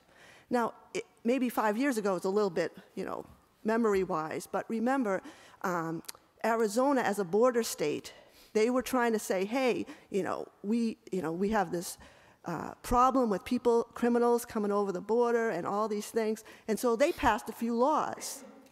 And some of those laws got struck down by the Supreme Court case. I believe it was 2011, Arizona versus Napolitano. So why it affects this here is if that's a state, and that's precedent, if that's a state, Arlington is a town, and even if you saying that, as the person previously said, there's a few communities that are saying sanctuary, which there is no legal definition, as Mr. Heim said. There's no legal definition. All these different towns and places around the country, they're slightly different. But under the Constitution, the Congress makes laws about immigration and naturalization. So we had an amnesty that was done in 1986 and Reagan signed it, and the Congress did that. So what I urge is, I know everybody's emotions are raw, and I know that 60% of the voters in Massachusetts voted for Clinton, and probably 90% in Arlington. But what we need to, if we want to change immigration or enforcement, the ICE policies, what we need to do is we need to get on the phone with Catherine Clark. Why isn't she here? The Congress people. We need to, Senator Markey. Where's Senator Warren? Why didn't she immediately say we're going to pass a DREAM Act? Even that easy step. We're going to amnesty all people who under the DACA provision. Why aren't you on the phone? Why isn't Charlie Baker? He was talking to Trump at the ball last night. Where is Charlie Baker? You guys have to be on the phone. So we can pass whatever, resolution. You know what I'm saying? And you said that it's not going to change the policy. But we're against the Constitution and against Supreme Court precedent if we pass this resolution saying it's a sense of our local government. Thank you. Thank you so much. Hello, it's James Gletler at 42 Grafton Street. Thank you very much for allowing me to address you tonight. Thank you to the other speakers.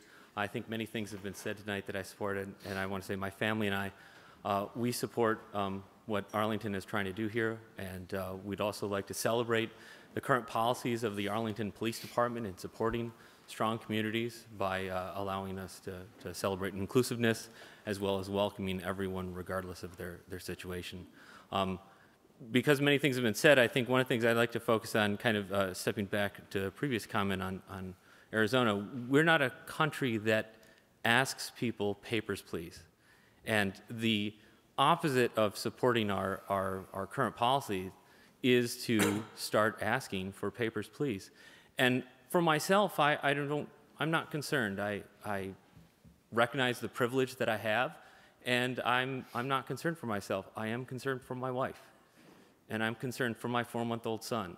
And what this country will be like where we ask those that seek help from the police or seek help from others, what is your status, is the first question they ask, as opposed to, how can we help you?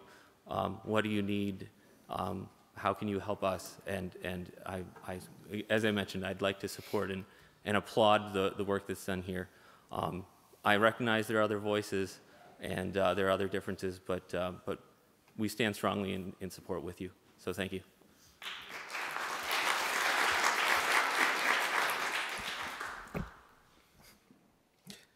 Hi, Stephen DePisa, 86 High Haith Road. I'd like to thank all our elected officials present, as well as everyone else who came out to be part of this important decision. I moved to Arlington about 4.5 years ago, and in that time I like to think I've learned a good deal about the place. For instance, I know I can head out the front door of this building, pick a direction, and start walking, and before too long I'll run into some kind of tangible reminder, perhaps accompanied by a plaque, of those who in generations past defied then laws of the land to stand up for justice. The essence of this issue with which we find ourselves faced is whether we're going to put a price tag in federal dollars on our conscience as a community, whether we will stand up to fear and to resist the callous abuse of authority or else abide silently as accomplices to such. I would therefore urge in the strongest possible terms that we as a town united call President Trump's contemptible bluff, say no to his petty, divisive, and inhumane tactics by voting to adopt sanctuary status. Money and fear are fleeting. The decisions of a community that define its character are, however, forever. Thank you all for your time and attention. Thank you.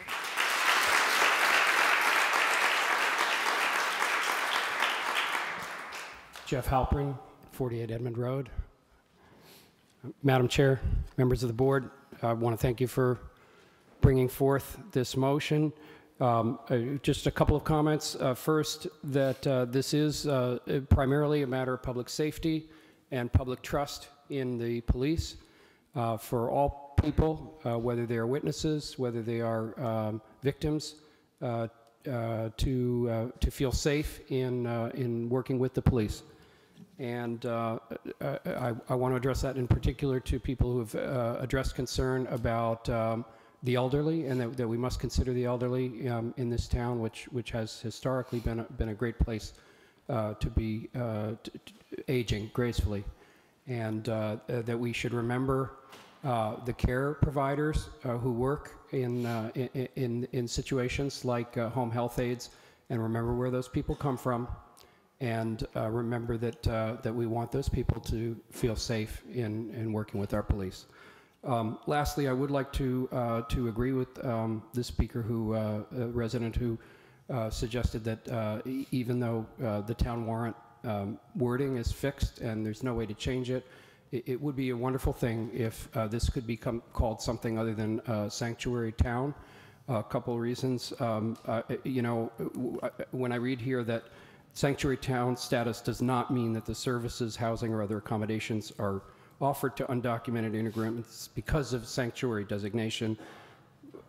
We've been here for several hours and heard, and we've had an opportunity to read this document.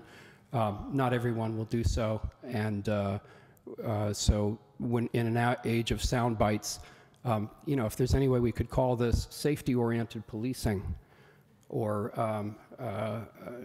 something like that, that emphasizes that this is a hard-headed and practical approach that I think would personally I would advise. I want to thank you very much for your time and attention. Thank you.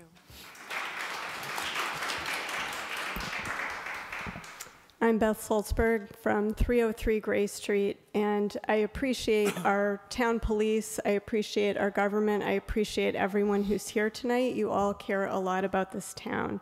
I support the resolution, and I want to make 3 quick points. One is that this is not just symbolic. This is something that has a real impact right now, something we don't see so much in Arlington, but that is quite visible in neighboring communities that have a higher immigrant population, is that people are terrified. Kids are staying home from school, parents are staying home from work. People are literally going into hiding. So it takes a proactive, strong statement to try to counter that and make the point that people who live or work or pass through Arlington actually can turn to the police here and feel safe. The second point that I want to make is that there is no legal route for a lot of people who are crossing the border between Mexico and the United States who actually should be protected under U.S. treaties because they are refugees. So for the last couple years, the majority of people coming through Mexico have been from El Salvador, Guatemala, and Honduras, which are three of the most dangerous countries in the world that are not in a declared state of war. And many studies have shown that the majority of these folks meet the criteria as refugees, but they're not able to get a lawyer. There aren't enough lawyers. These folks have no money. Without a lawyer, they're 15 times more likely to be deported, and about 90% of them are. So you could easily argue that the US is actually not honoring our treaties by giving them a path to establish that they're refugees. The third thing I want to say is that scapegoating is incredibly dangerous. Right now, we have an administration that is telling us that our country is more dangerous because of immigrants, that is telling us that our economy is in bad shape and jobs are being taken because of immigrants. There is so much documentation that these two things are false. As one of the other speakers said, sanctuary communities are safer, but even beyond that, the rate of crimes committed by immigrants, whether documented or not, is lower than that of US-born citizens. This is absolutely documented in many places. And also, economists have looked at what the impact of mass deportations would be, and it's devastating to our economy. Already, our economy is suffering. Tourism is suffering. Foreign exchange students are deciding not to come to the United States. This is bad for us. I grew up with the specter of the Holocaust. I think we all know what scapegoating can do when a government is saying, you're the good guys, these are the bad guys, just give me the power and I'll take care of it. I'll get rid of these bad guys for you. And I really do see that happening now, so I feel this is incredibly urgent. Thanks very much. Thank you.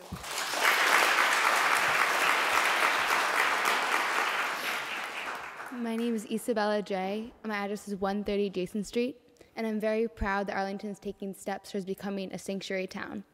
Arlington needs to pass a resolution to become a sanctuary town to protect all of the students in the Arlington public schools. My peers and friends need to feel safe and supported in Arlington, not threatened. I have recently begun to work with students from Central America in the high school. I go to a class during my free period to translate for them. At 16, they should be able to focus on school and learning, not fear for their lives. The Trust Act will ensure that they feel welcome and supported here in Arlington. We all need to stand by refugees, immigrants, and people of all religions, races, and identities to uphold the values of Arlington. Thank you.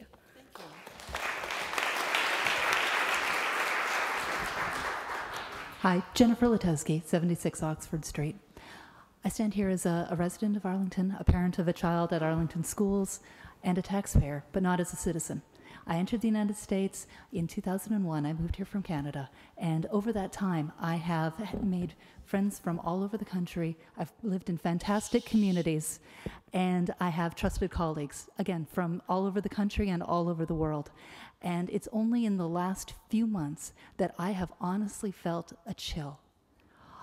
To the point, a chill in expressing myself politically or speaking out in public, to the point that I was hesitant to even come up here and speak in Little Arlington to do this. And I can only imagine how much worse this is for people who don't have my advantages, because I'm hardly the person most at risk here. I'm from Canada, I'm white, I don't speak with much of an accent, and I don't have an Arabic name, but I have colleagues who fall under all those categories, and I'll tell you they feel it. I was really impressed to hear the fellow from the Arlington Police Department at the info session yesterday describing the Arlington Community Policing Policy. I think it's really admirable. I'm proud of what they do. I only started hearing about that and learning about it in the last few weeks. There is really a value in taking a public stand and making a public statement that this is what Arlington believes in and this is our policy, because you can't engender this trust and build this community if people don't actually know. And that's one of the reasons why using the actual terminology of a sanctuary community or a trust community matters, because people know what it means and can recognize that this is something that Arlington does, and that we know that this community that we've loved so much since moving here a couple of years ago, that this community stands up and welcomes, or stands up for and welcomes people regardless of where they're from, their immigration status, what they look like, and what they believe. Thank you very much.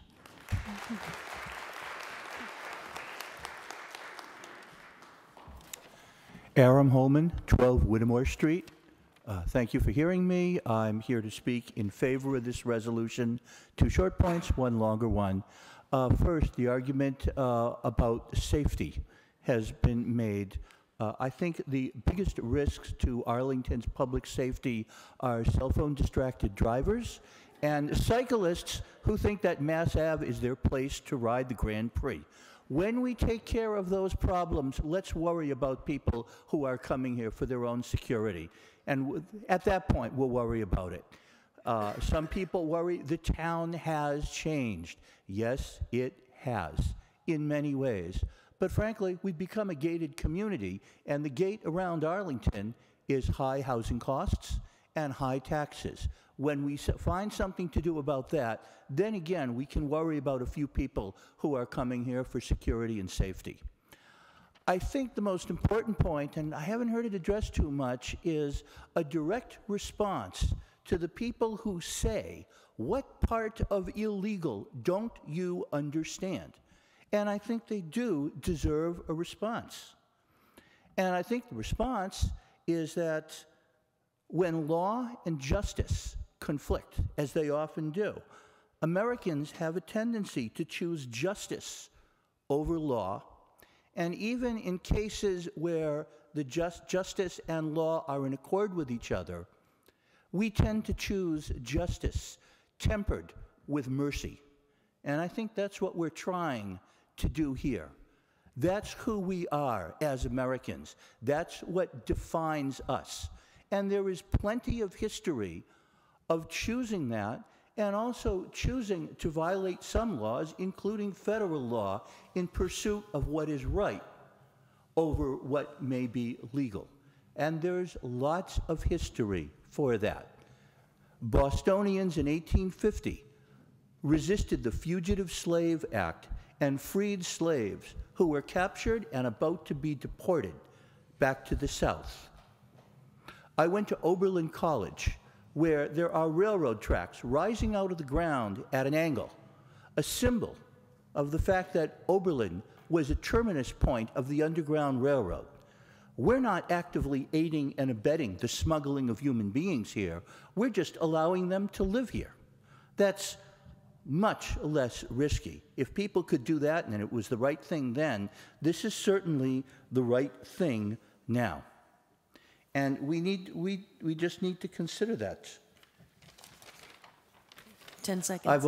Thank you. And again, as a matter of balancing federal and local government, we do not ask the federal government to police our streets. Although we cooperate, the federal government should not be asking us to perform a federal immigration function. Thank you very much.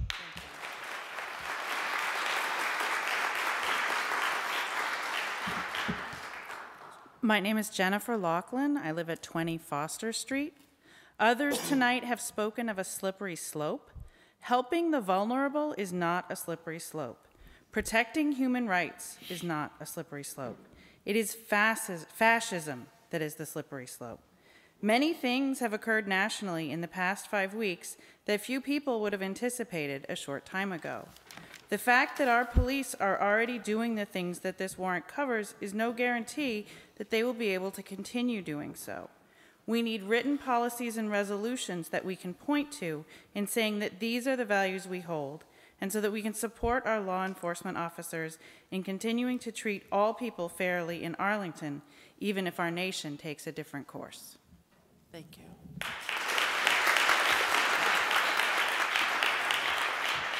And I just want to say before the next speaker starts, I think I actually see the end of the line where we can, the board will then make a motion, or not make a motion, and we will vote on this, And then, please, everybody, you're welcome to stay. We do have several more, 4, 5, 6 warrant article hearings, final warrant article votes, and then we still have to get back to the business of the meeting that I took out of turn. So I'm going to assume everyone who wants to speak is in that line, and as Sinatra would say, now the end is near. Name and address for the record, please. Kelly Sullivan, 23 Belknap Street. And I just wanted to say that I stand 100% in support of making Arlington a sanctuary town. And I want to thank all of your work on this and the police department and all the work they've done in the past. I am so proud to be an Arlington resident. I'm going to take a little turn on that, though, for a moment, and I'm going to ask or just remind us all of one of the problems that's happening with the division in this country right now, and that is that there is a large amount of people who who may be less educated than the wonderful majority of Arlington citizens, or may be less fortunate to have as much money and income and privilege. And so as we do this, I can understand how some people might fear that we would lose some federal funding because of this issue. And so I'm just hoping or putting out the question that the rest of us, as we all speak, and unbelievably eloquent speakers tonight in support of this, and I'm so proud of all of you, but how can we also support our elderly and support our low income and other people who, at the very, very small chance that we would actually lose federal funding, how is it that we could commit to them, the rest of us, and say we stand by you and we as a town will help you in this issue? And again, such a small chance with all the courts, with everything that's happening, but I thought it was a small chance that Trump would win, but unfortunately he didn't. I'm sorry if that was out of line. Thank you very much for letting me speak. Hi, I'm Deb Bermudez, 19 Belknap Street in Arlington. I've lived in the town for about 25 years. I work in the town. I work with children. We teach our kids, and I'm here in support of this, absolutely. We teach our kids to be caring, confident, and conscientious people. And I think that we as adults need to start looking at the similarities we have with others as opposed to pointing out the differences all the time. So thank you for your help. Thank you. Hi. Yeah, my name is Otto Mejia from 2 Pine Ridge Road in Arlington. I am here just to thank you for considering Nice and close like this, sorry. I'm here just to thank you for considering Arlington to be a sanctuary city. It is hard for immigrants to come, and they don't come here because they just decide one day. They come here for many reasons, and then get into a place where everything is different.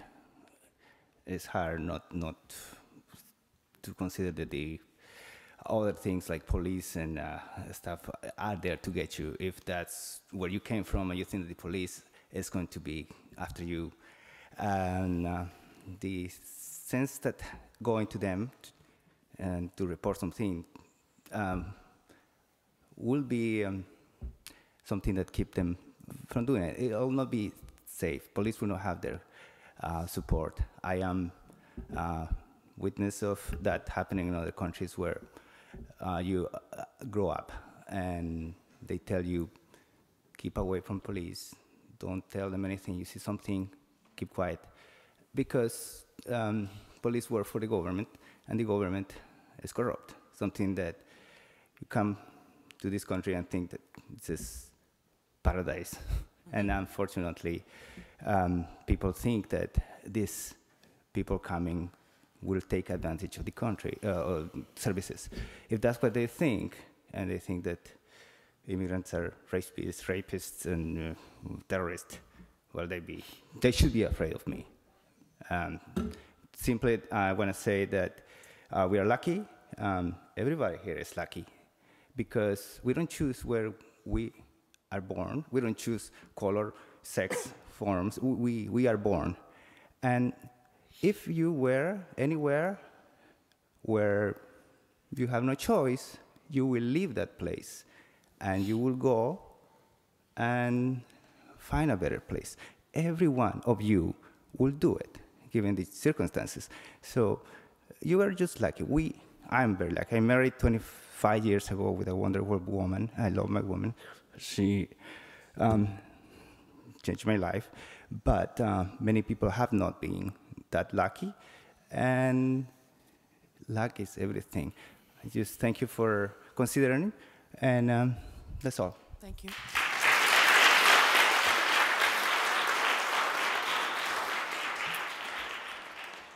Hi, my name's Kathy Peterson, and I live at 31 Chandler Street. I don't think I'm going to be able to be nearly as eloquent as everyone else here. I just wanted to say that I 100% support this. I think that if Arlington does go ahead and become a sanctuary town, that in the future we're going to look back and we're going to be so proud of ourselves. We have an incredibly sinister government presidency at this time. It's been disturbing pretty much every single day since his inauguration. I was dreading what he might do, and since he's actually become president, it's 1,000 times worse than I ever could have imagined, and I think a lot of Americans feel the same way. I think we could go further than this. I absolutely think, for all the reasons other people have been stating, I urge you to put this before the town, and I hope that there's a vote for it. I think that I calculated on my calculator what the taxes would cost if we had to raise taxes. With a population of 42,000 in town, taxes should be about 120 per head. I think we could afford that. But going a step further, there's a town in California that I don't know if you read about this town, Richmond. It's a city in California, and they recently, the city council voted to recommend that impeachment hearings start against Trump, and they're hoping that there'll be cities and towns across the country that will, put a vote out there and recommend that there be a special impartial commission to investigate Trump for various reasons, his competence, the emoluments clause. So I just wanted to put that idea out there. No one else has mentioned it. I think we could go a little bit further. That's all. Thank you. Thank you. Okay, 1, 2, 3, 4, 5, 6, because we have to get to a vote at some point, folks. So if you're not in line, you really need to let us get to a vote. And we do have other business. Other people are here for other warrant articles. And I guess what I would say is, if you can't get a sense of how we're going to vote, and you need to convince us, or you get a sense of how we're going to vote and you want to unconvince us, that's great. But we really, so if nobody else, the end of the line is with, I think it's number 7 back there. Thank you. Name and address for the... Hi, I'm Pam DeBona from 53 River Street. I just have a quick piece, new piece of the puzzle here, that, it's really not an abstract feel-good thing, even here in Arlington, to call ourselves a sanctuary town. I am lucky enough to live over in the Thompson School District. I live just a couple blocks from the public housing, and my kids don't look like me. There are many of us in town who have kids who are internationally adopted, who are really feeling nervous about what's happening currently in the country. My kids have had to be reassured several times that they are American citizens and that nothing can happen to them. We're really lucky here in Arlington. My kids are friends with Officer Hogan and his dog. And what a cool thing that is, to be able to go up and do a high five with your police officer. Noah was Officer Hogan on Officer Hogan's baseball team.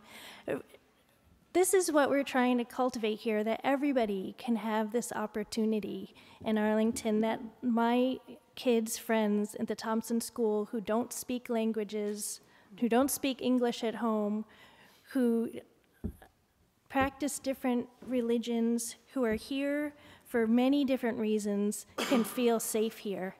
And so I'm here really to thank you all for putting this forward and hearing all of us tonight. Hello.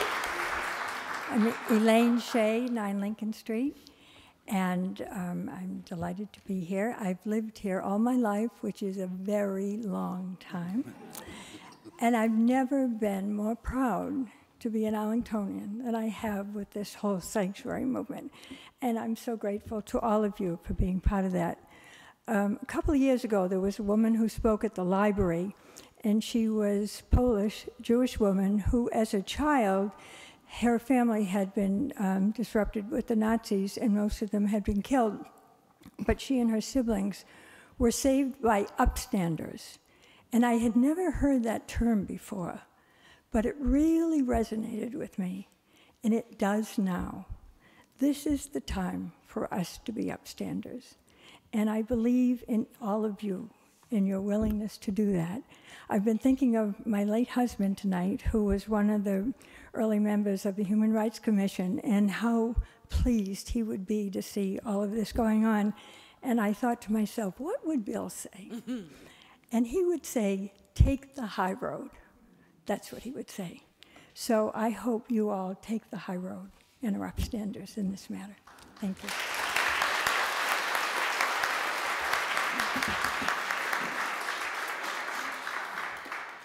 Wendy Bell, Arlington Human Rights Commission.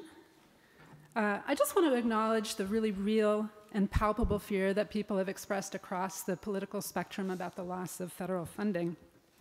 And I want to say that it's a fear that I actually share, but not as a result of our becoming a trust fund, or a trust. Wouldn't that be great? If we could become a trust fund town. Not as a result of our becoming a Trust Act town. I think that Attorney Heim has done a very good job assessing the risk and has determined it to be real but quite low. My fear is rooted in my understanding of the governing philosophy of the current administration and their threats to dismantle the education system and other programming that towns like ours rely on. And so I do think that there's a potential for the loss of funds, and I think that's something that we as a town need to respond to and prepare to resist. But I don't think it's part of the conversation that we're having tonight, and I hope that we can address it another time after we've done the work of being upstanders, as other speakers have said. So thank you very much for hosting this and for voting. Wei Lai, 141 Rifle Street. I've been in the United States for 16 years, and I've been here in Arlington for 11 years, I think. As a person with a foreign origin and with a strong accent, I actually am speaking here in objection to this motion. First of all, I think some fellow residents have alluded to the possibility of losing federal funding. That's a real possibility, but equally importantly, I think that's a question of principle here. I think when I came to the United States, I came here because this is a land of opportunity, and also this is a land of laws. So we don't make our own rules. We follow the rules. If we don't like the rules, we talk to our congressman. We change the rules. That's how it works. I think if we pass this motion and decide to proclaim our town as a sanctuary town, it's a wonderful thing to make our town as diverse as possible. But at the same time, we're taking the rule in our own hands. We're not following the rules. That's all I have to say. Thank you.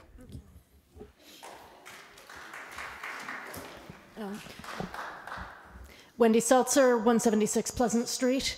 Thank you, Madam Chair, Board of Selectmen. Thank you to the Human Rights Commission for bringing this motion forward.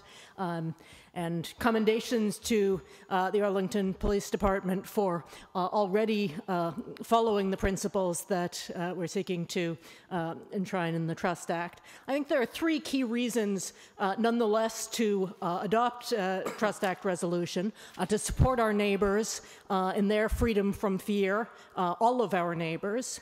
to influence state law and federal law, sending the message that we as a town believe strongly in inclusion, and then affirming our common humanity. I think we need to be responsive to the concerns that we've heard in the room. I heard concerns that we be enforcing rules correctly and concerns about the funding at issue. On the question of rules, we're not asking, sanctioning breaking the law. We're asking to repudiate unjust law.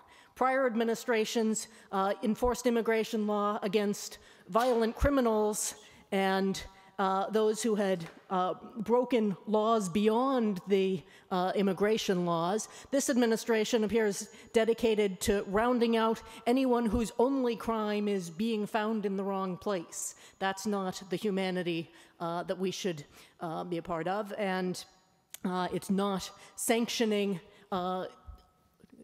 the running afoul of all laws to reject this one. And in regards to the question of funding, I want to commit to working with others in the town that if we were to run that small risk of losing federal funding, that beyond this meeting, beyond this season of resolutions, beyond this administration, that we are a town that supports all of our residents. And I think our first step is supporting this resolution. Thank you.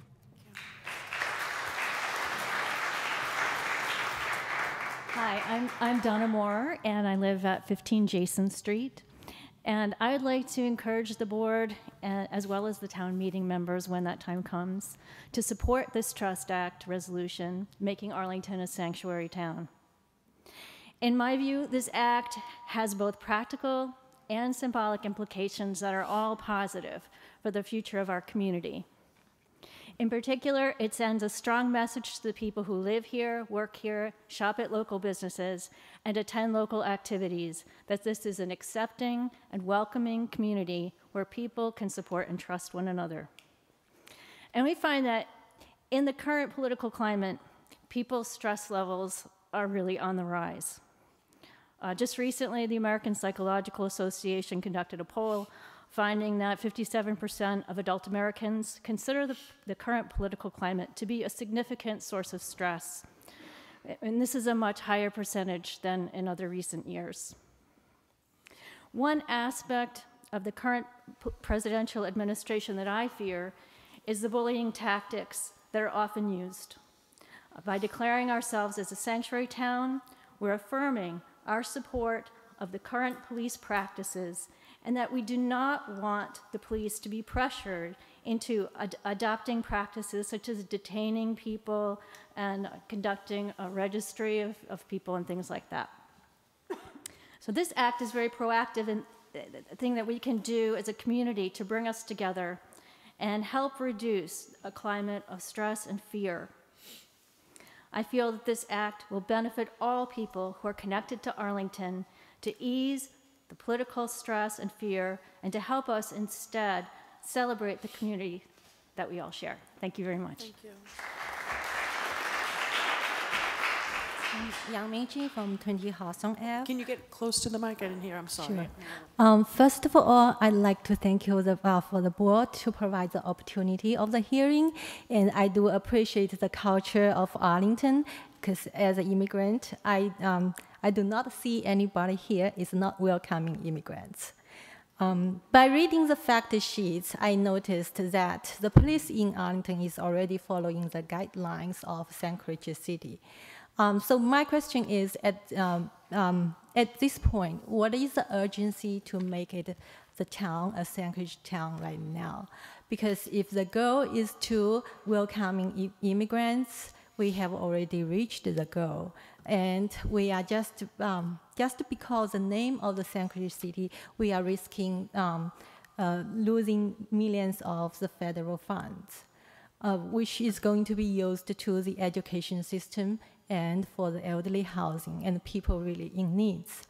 I don't know how many of you knows that the minority preschool that is located in the Arlington High School, the kids of the preschoolers, they have been drinking from a water fountain that has a lead level 4 times higher than required. And these are the vulnerable kids that they are the most vulnerable from lead poisoning, just because the school system is so old.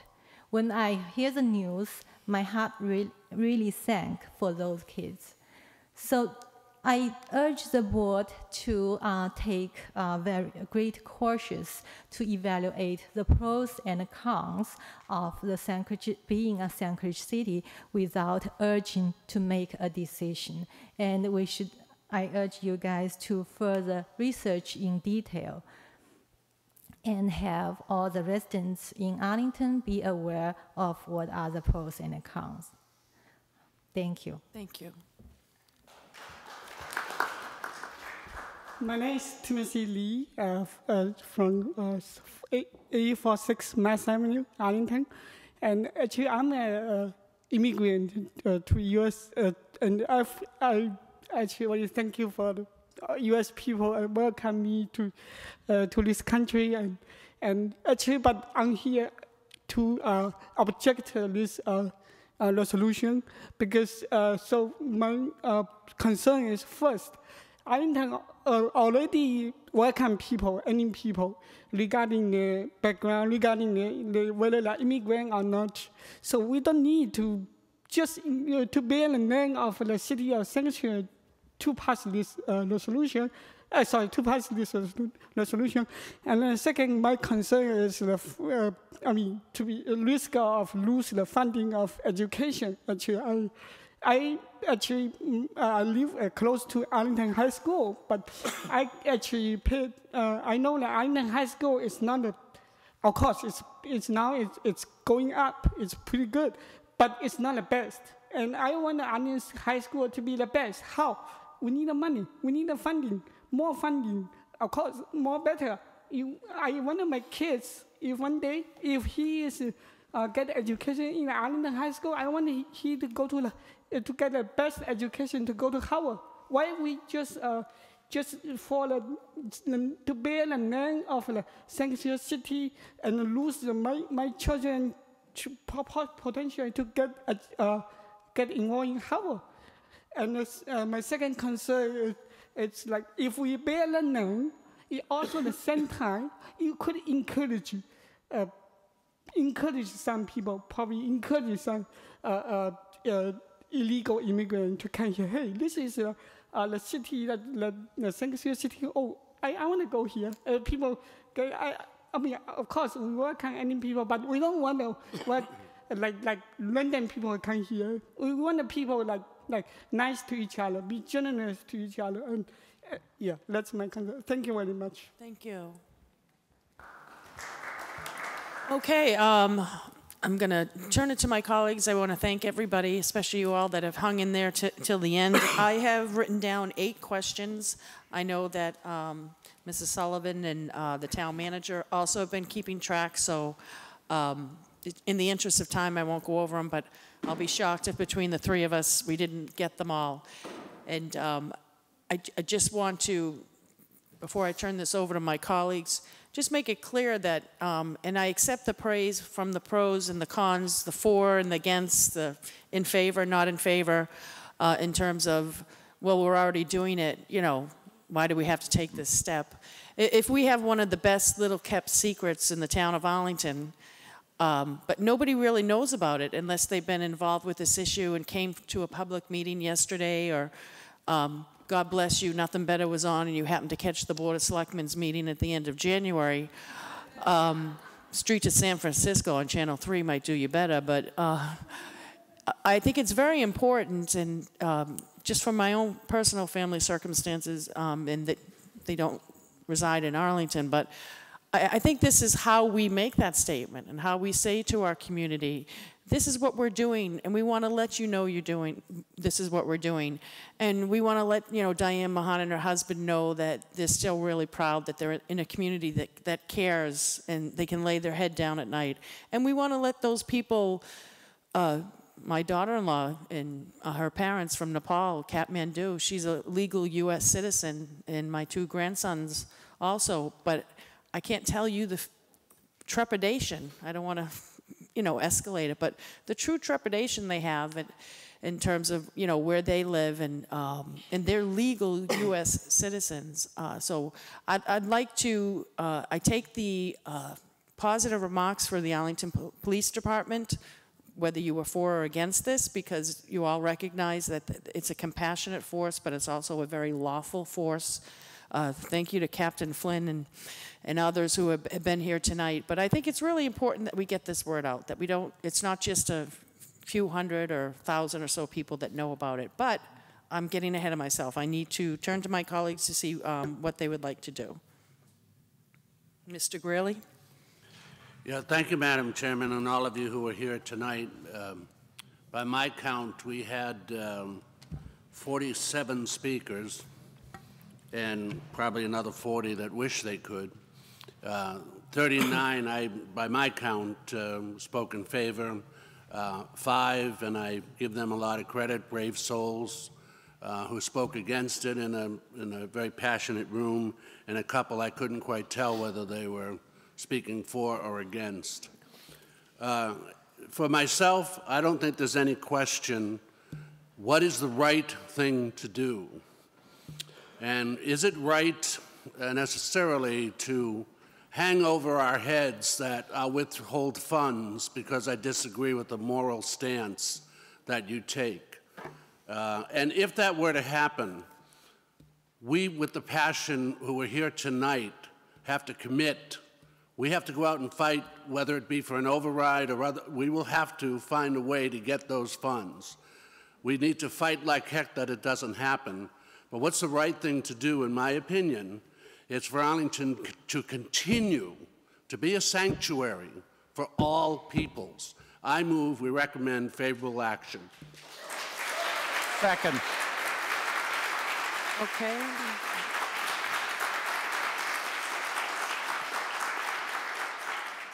Okay, on Article 59, we have a motion by Mr. Greeley, seconded by Mr. Curo. Any questions, comments? Mr. Byrne? Oh, and then Mr. Curo. Sorry. Yeah. Thank you very much. I really enjoyed the discussion tonight. I think I learned a lot. I saw a sense of passion that I haven't seen in this room in, a long time. I think we learned tonight that everyone, regardless of how you feel about this issue, respects our police department and our other town employees. And, I think it's important that we all know that they operate professionally and ensure that we all feel safe regardless of a community member's situation. Over the past few weeks, I have put quite a bit of thought into, the potential loss of these federal funding, these federal funds that keep coming up tonight. And where we stand right now, I'm confident that our CDBG funds and education funds, will not be at harm. If we received, quite a bit of Department of Homeland Security funding, maybe there would be a greater opportunity for those funds to, not be given out to our community. But we don't receive any. And, when I do think what's more important is what we heard tonight, and that's the community that we want to be. So what we're doing is, in my mind, is we are, reaffirming the longstanding commitment that we have to protecting everyone in town. We're providing a sense of safety to those who feel they need it. And we're making a statement about the type of community we are. It's a community that I'm proud to serve. It's one that I've watched my family members serve for generations now, and it's one that I hope we continue to, move in the right direction with. And whether you've been here for 2 hours or 2 generations, you're going to be safe in Arlington, and that's something I'm proud to support. So thank you.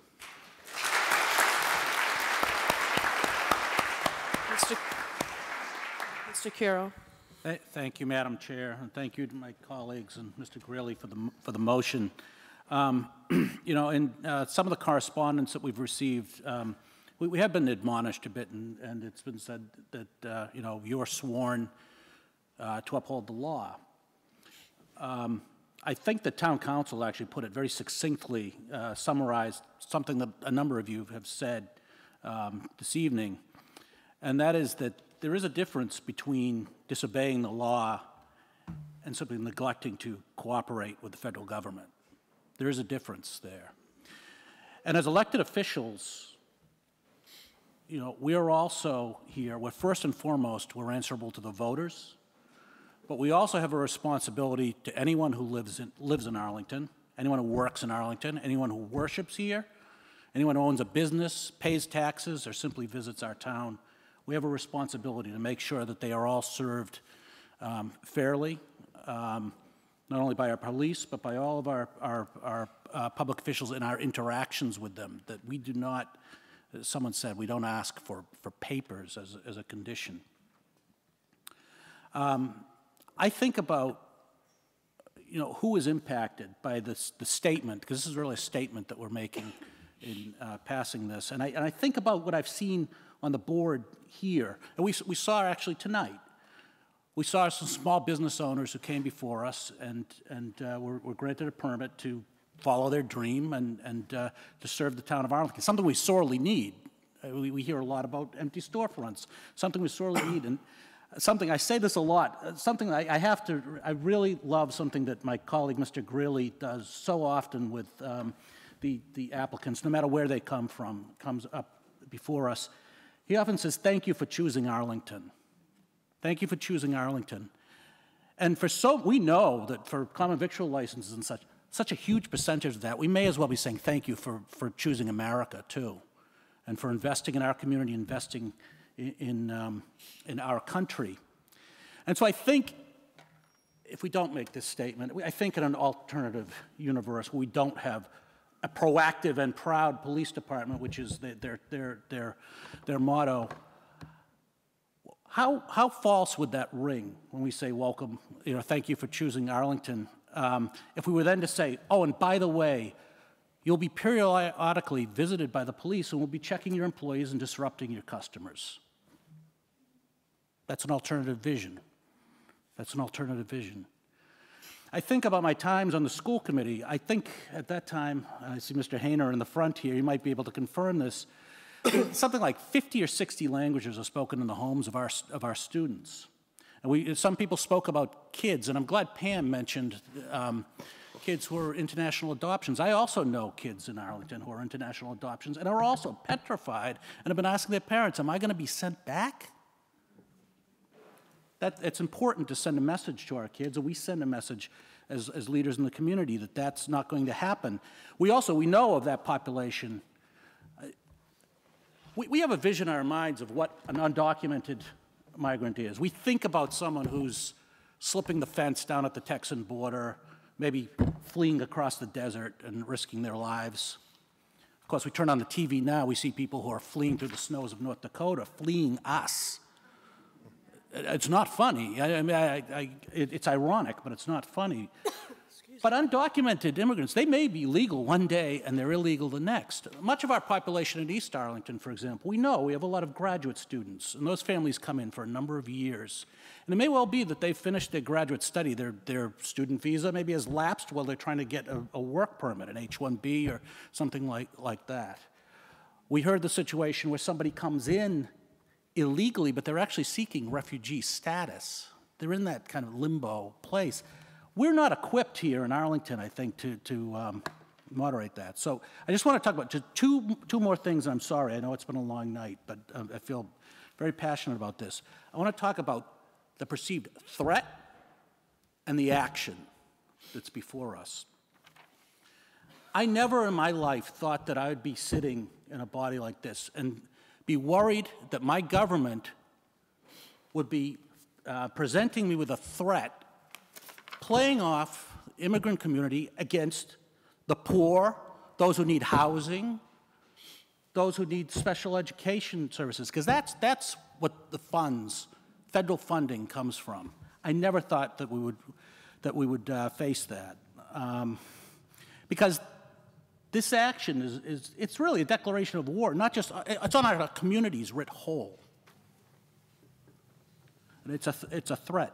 I want to talk about the action, though, that we have before us and just reinforce something.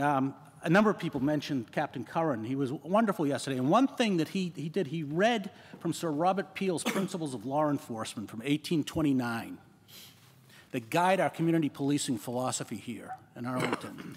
And the second principle of Sir Robert Peel was the ability of the police to perform their duties is dependent upon public approval of police existence, actions, behavior, and the ability of the police to secure and maintain public respect. The purest form of public approval is for our town meeting to be able to stand up and make a statement. To stand up and make a statement. This is a non-binding resolution before us. And what we're facing is this threat, or we perceive a threat, for town meeting expressing its opinion. Expressing its opinion, that's all, in support of our police department. And by my reading of the Constitution, that doesn't fly. And I think that if we accede to that threat for voicing our public approval of our current practices, I have to wonder what the Menotomy Sons of Liberty, who are lying buried just a short ways away from here, how they would judge us. So I enthusiastically support the resolution.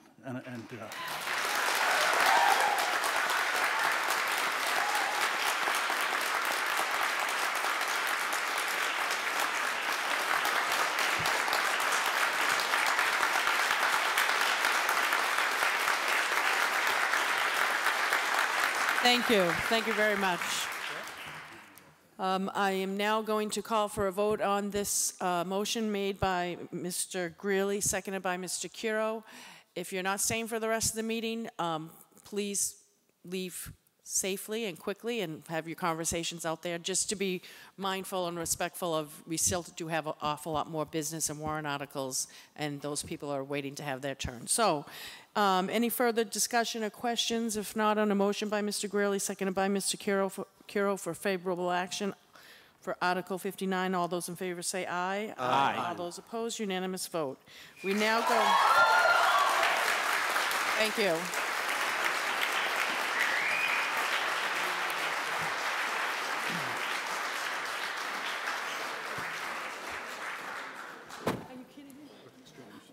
Okay, thank you, and thanks for coming out.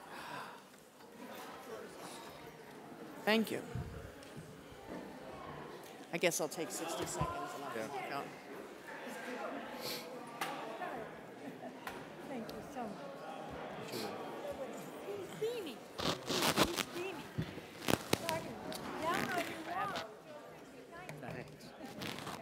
You're an upstander, too. I love you. Okay, if everyone please could be respectful, we still have a lot more warrant articles and other business to get going. So if you could take your conversations outside, or you're welcome to stay and observe. And I apologize, but we still probably have another hour or two ahead of us. And most of you probably don't. God bless you all. Madam Chair? Attorney Heim? I'm sorry, just as a reminder on for folks who are listening, what I'm going to do is try to take the comments that have been made by the Selectmen tonight and marshal them into a vote. We've had some draft resolutions circulated, some competing resolutions. I just want to make sure that I'm assuming correctly that the board is authorizing me to go ahead and continue to work on those to put one in front of all of you at the next votes and comments session. Yes, as a matter of fact, to that end, I'm going to pass back over at the end of the meeting the 8 questions that I wrote down that I got, as well as the list of people who signed in. I checked off that they did, and I added names. Thank you very much, Madam Chair. You just pass that down.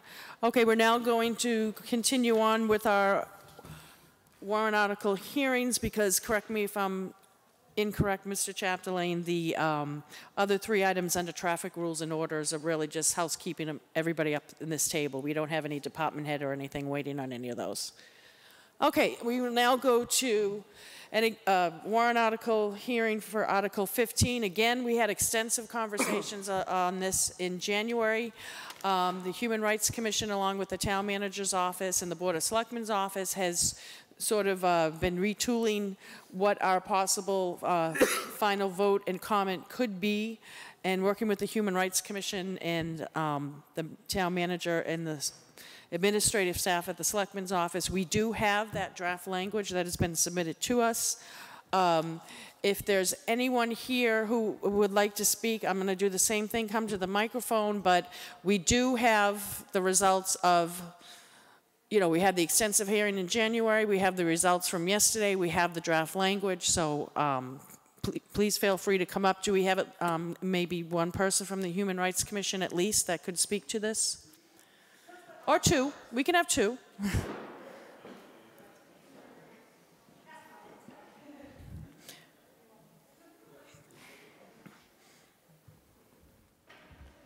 Just again, name and address for them. Yeah. Hi, good evening. My name's Anna Watson. I live at 200 Spring Avenue. I actually really excited to come after this exciting past warrant, because this is also a question of how do we welcome each other? How do we treat our neighbors? So I'm a lesbian, I'm a mom, and I've lived in Arlington for over 20 years. And I am here to support the establishment, I believe the language is the LGBTQIA+ Rainbow Commission. And I know that's a lot of letters.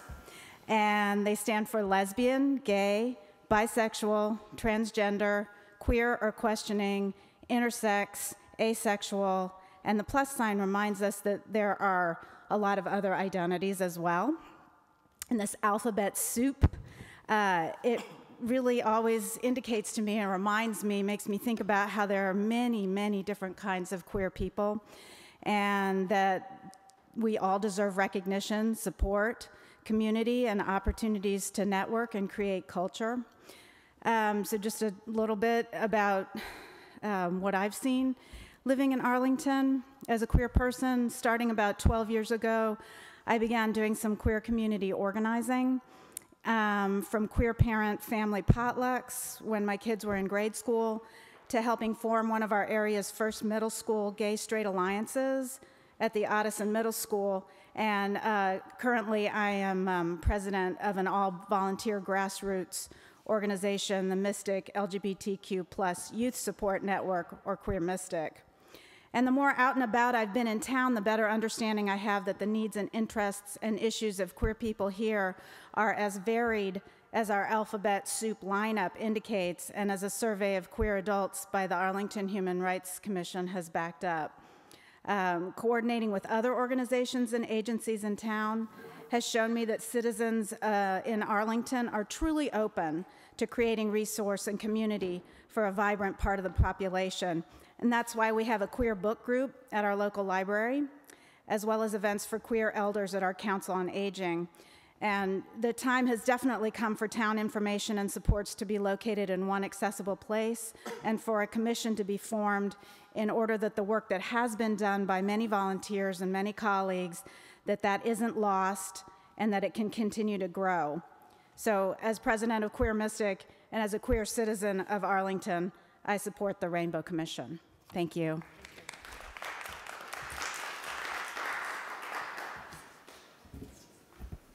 Hi, I'm Bill Gardner. I live at 11 Monotony Rocks Drive, and I'm here to support my colleague, also a member of Queer Mystic. I had an opportunity to speak to you earlier, and I just want to reiterate a couple of the points that I made to the larger audience.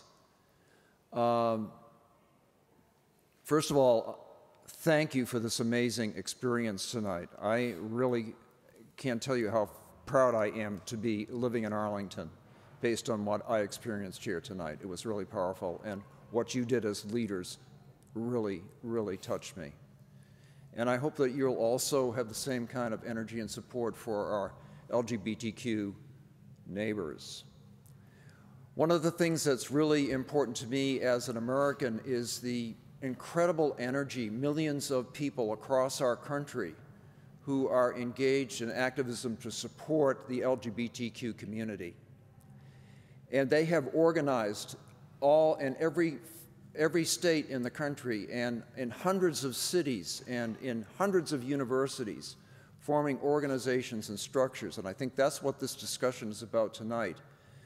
Putting entities in place that can really help to create an interface between the LGBTQ community and the government and agencies and citizens groups that are part of it.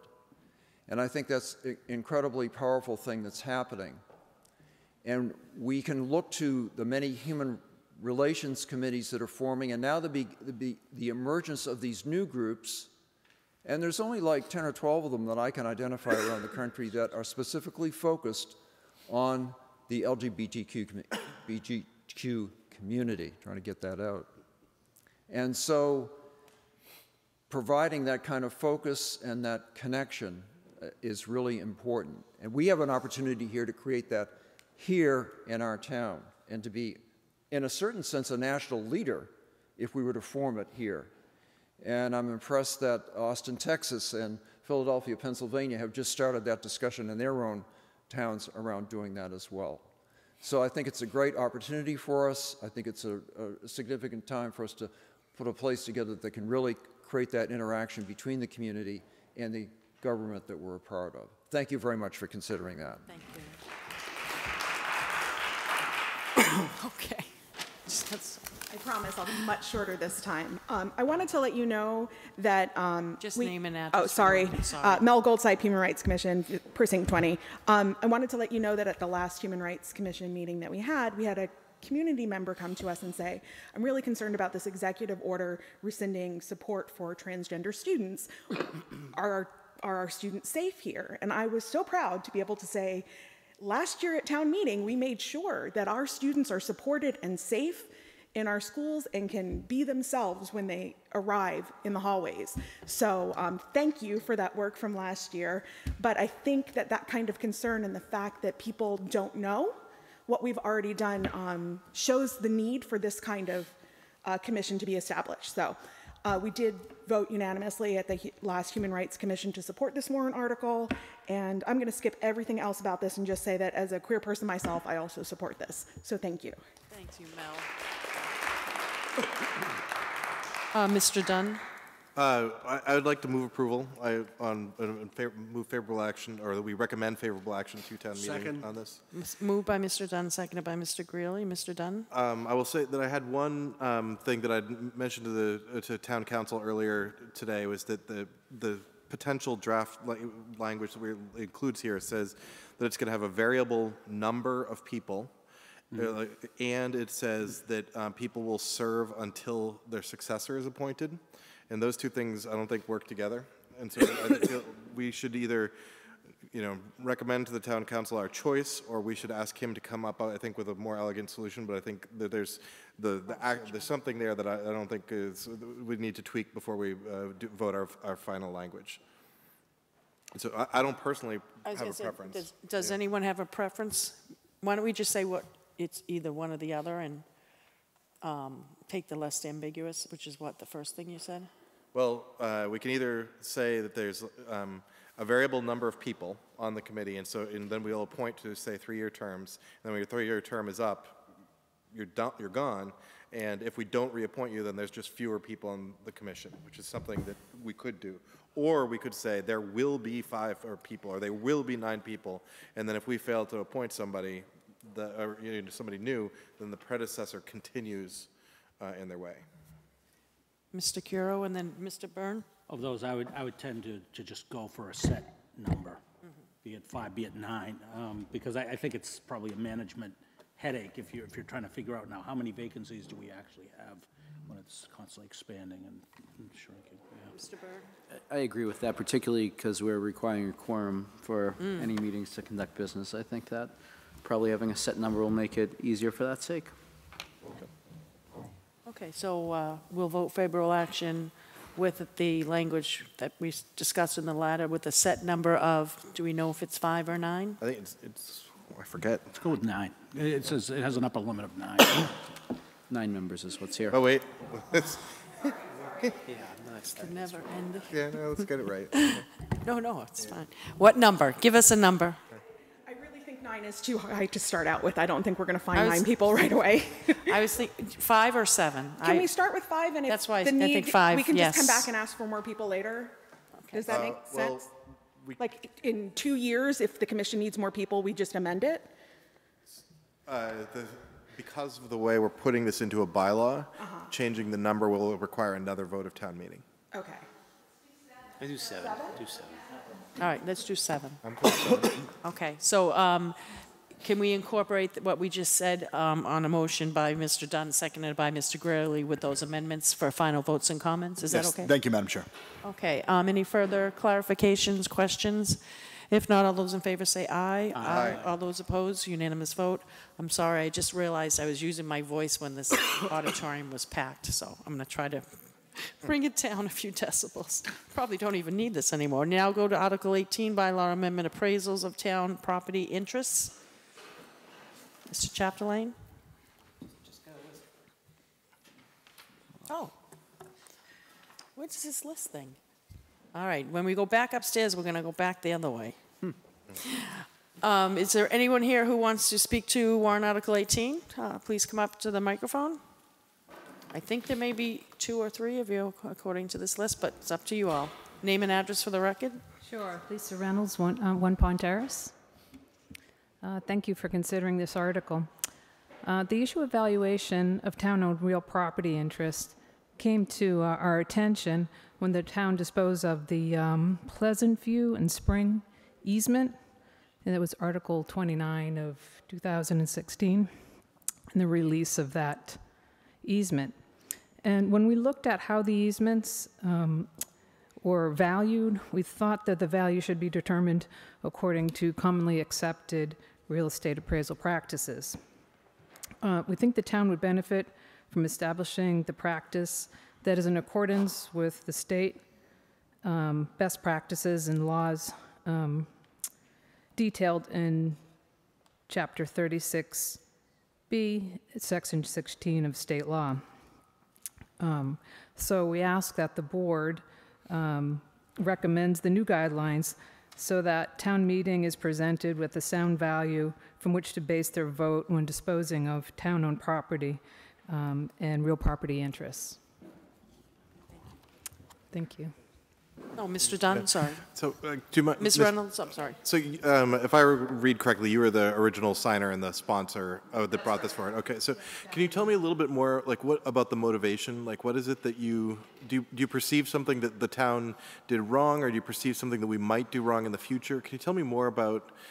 So some of these, and I ask it's a very honest question, because some of these things that come forward, I say, oh, I know exactly what the problem is that they're trying to fix. In this case, it wasn't clear to me, and I'd love to hear it. Did you receive the write-up that we sent to I the believe Board I did. on It's the like- of February 17th? Yep. Mm-hmm. Okay, that outlines it somewhat. Yep. And yeah, I mean, it's from you. It's Yeah, but could you just encapsulate it, especially for people sitting at home, when they ask us this exact same question?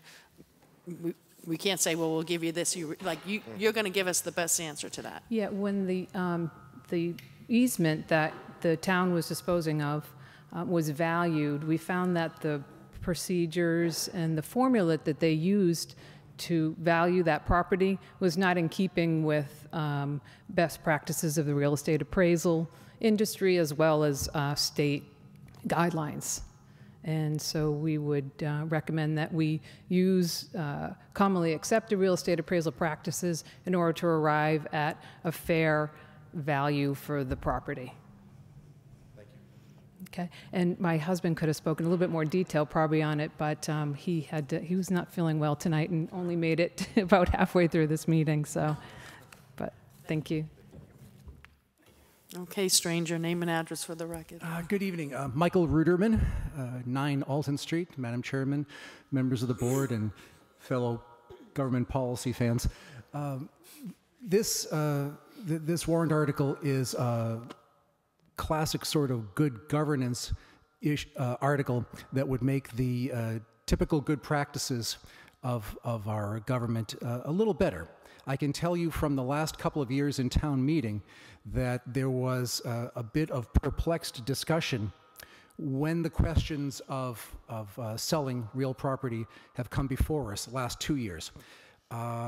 Questions that I believe a typically presented professional appraisal would have answered and hastened us to the discussion of the actual matters at hand, not the questions that were prevalent in the hall, which were along the lines of, how did we get to this price? You know, is this a fair price? Is this, you know, is this objectively determined? You know, how did they come up with this? Should we even be selling it? Is it even real estate? I did hear that quite a bit in the question of an easement for the town to have the privilege of creating a road, which I assure you is, and you know, real estate.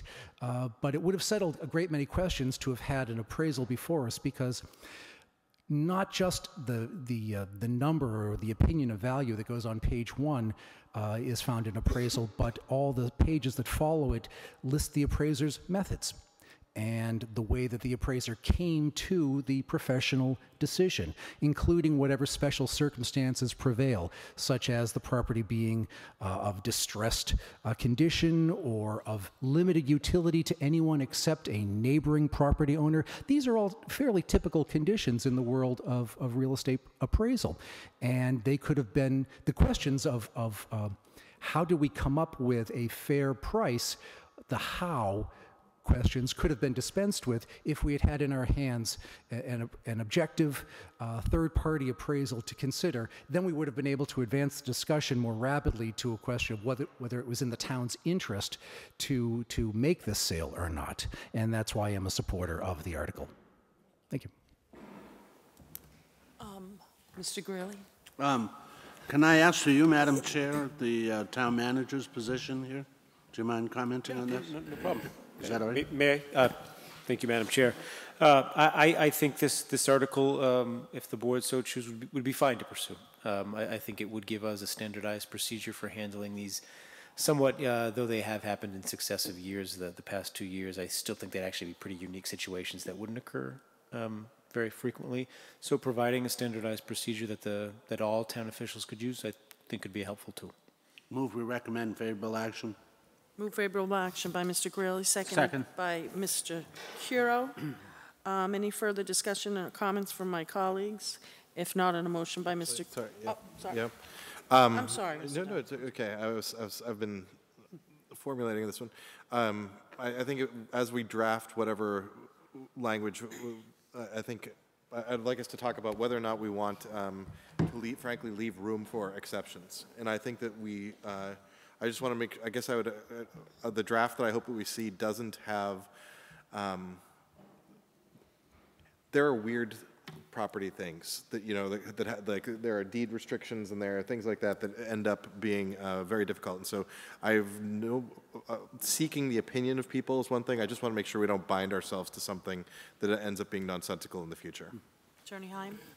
I've spoken with Ms. Reynolds about this a little bit, and I think that she's shown me some draft language that would allow us to proceed in a manner consistent with what folks are talking about. Not necessarily in terms of whether it would apply or not, but how the appraisal, how binding the appraisal is on us. Okay. Is that a fair characterization, Ms. Reynolds? Okay, thank you. Okay. With that, all those in favor say aye. Aye. All those opposed, unanimous vote. We now come to Article 19, vote appointment of town treasurer. Thank you. Thank you.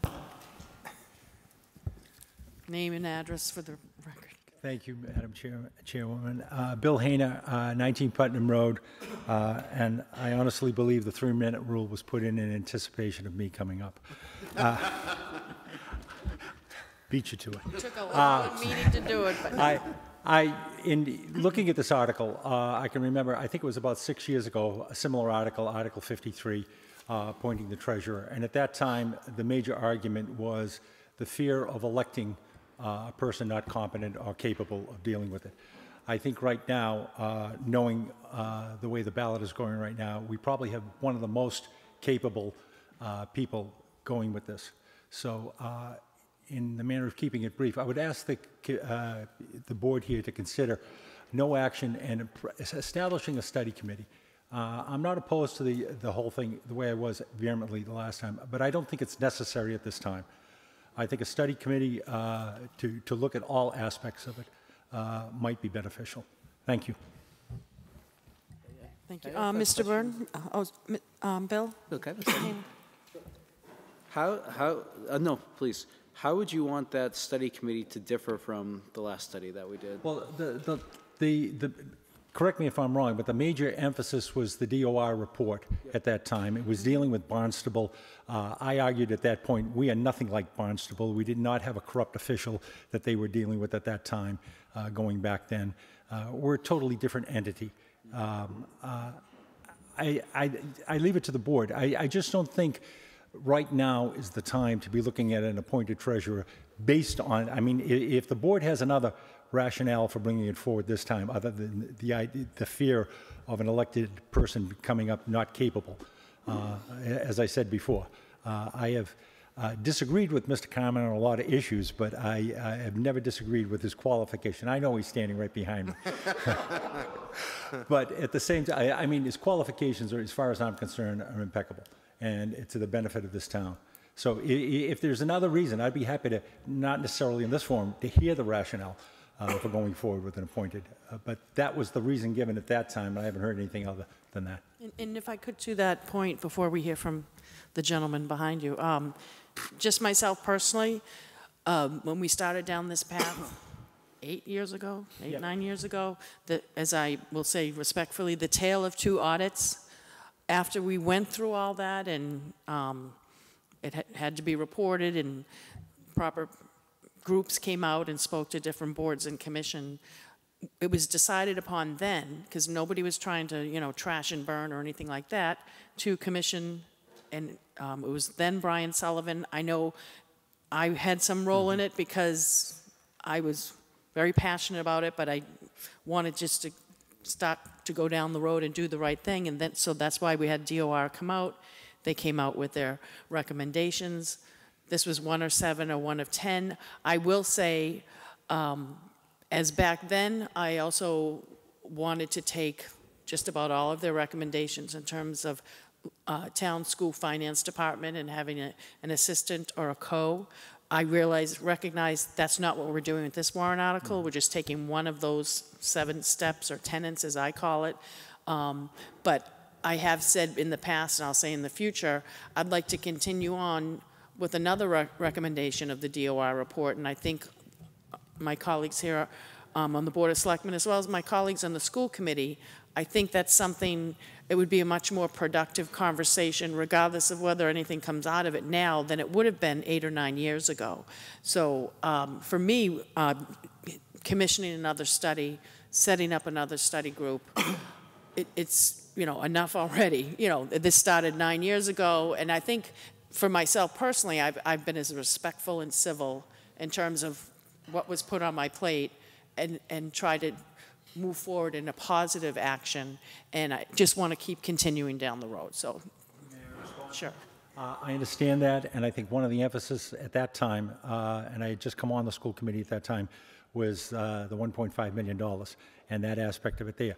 But as Mr. Curo remembers, he was still on the school committee. One of the aspects of the study, and it's not necessarily in this part, was taking over the school finances and stuff, and I vehemently opposed that. Since 1993, prior to 93, the school committee literally micromanaged the whole system. Since 1993, we hold 3 powers: hiring the superintendent, policy, and budget.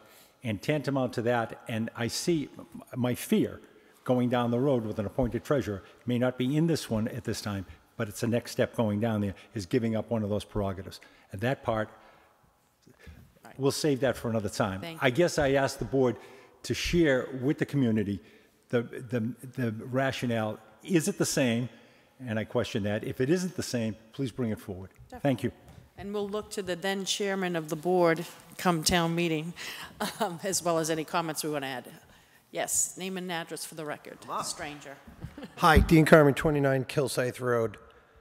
I'm going to take a slightly different tack to Mr. Hayner in that I'm going to ask that it's kind of weird I'm going to say this, I'm going to ask you to vote no action on this, but not for the point of creating a full-blown study committee where we talk about town finances and things like that. I think that's past. I do. I think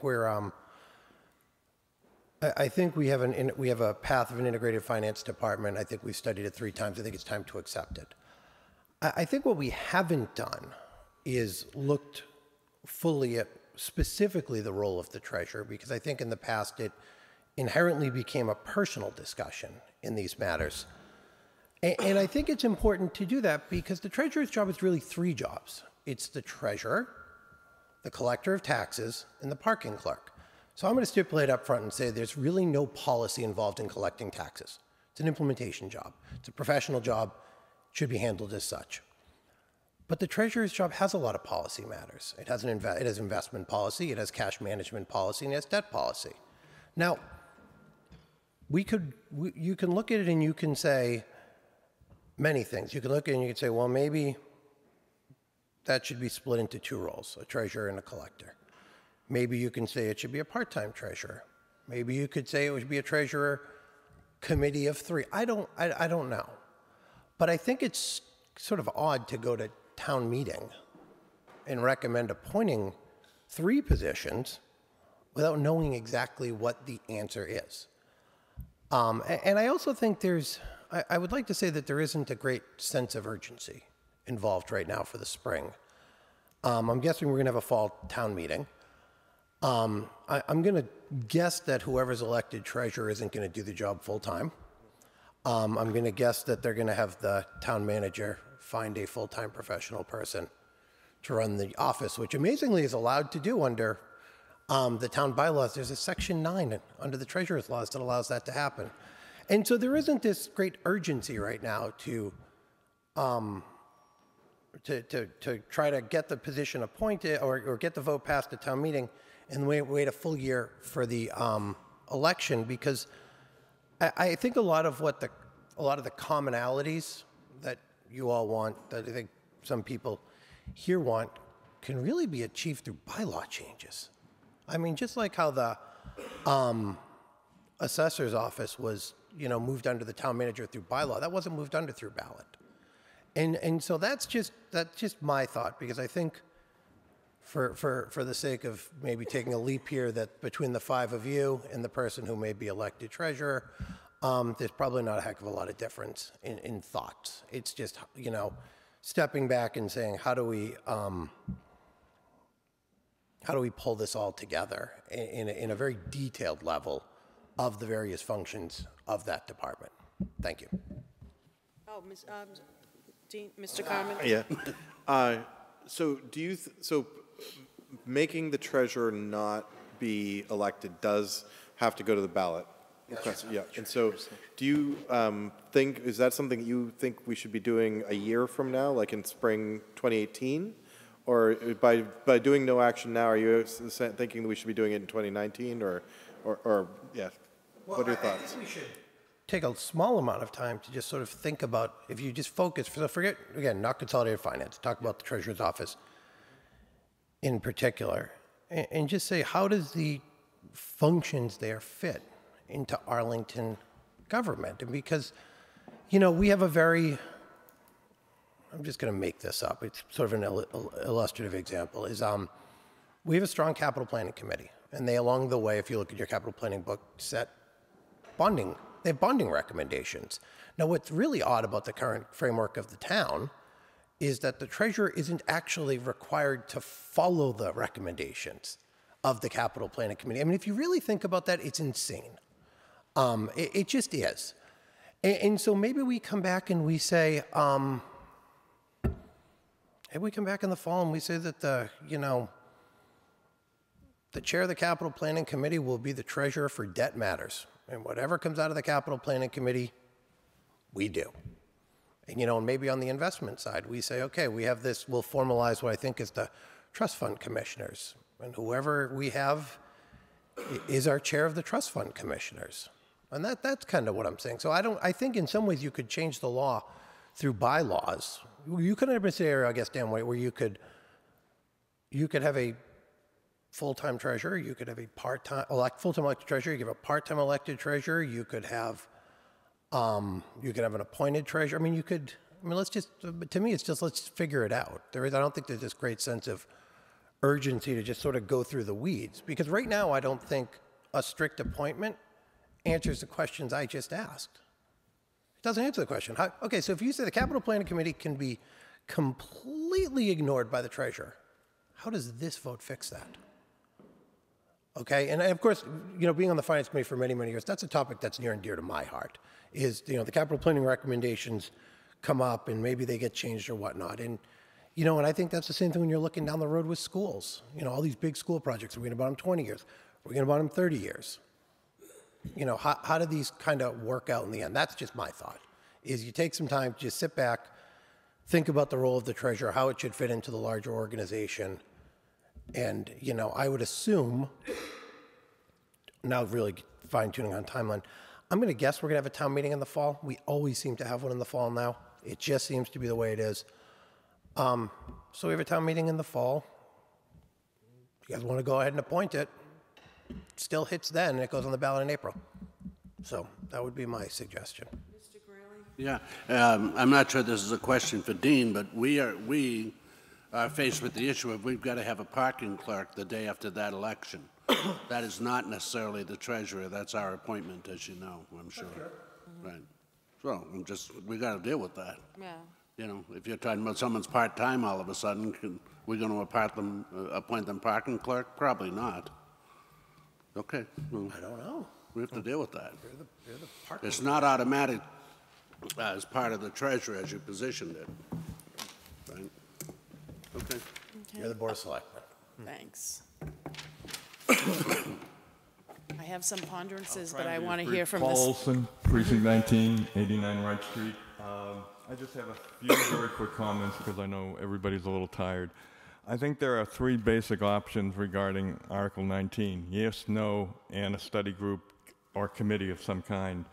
I think the yes option has the real possibility of reenacting the 2011 town meeting debate that was opinion-based rather than fact-based. The no vote solves the problem temporarily, but that doesn't put the issue to rest one way or another.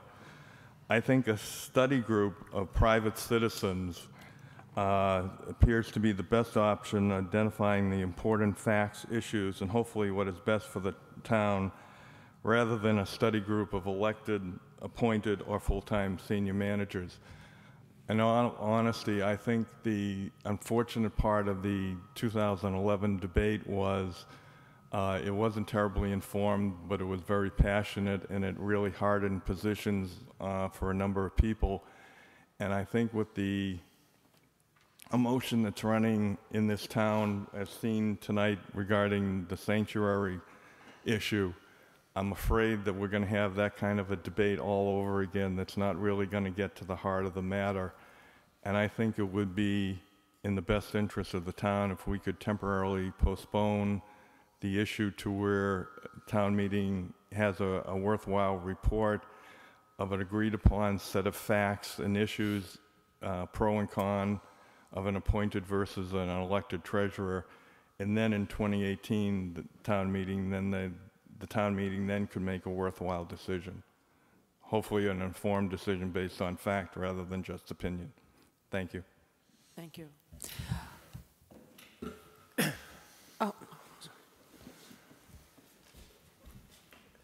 Thank you, Madam Chair. Michael Ruderman, Precinct 9. I'll ask you to count me as a no recommendation on the warrant article for two reasons.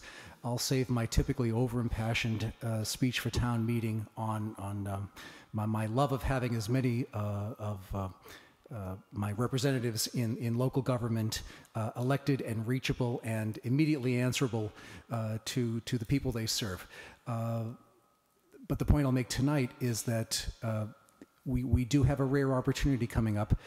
Only the second change in incumbency in the Office of the Treasurer in Arlington since 1972.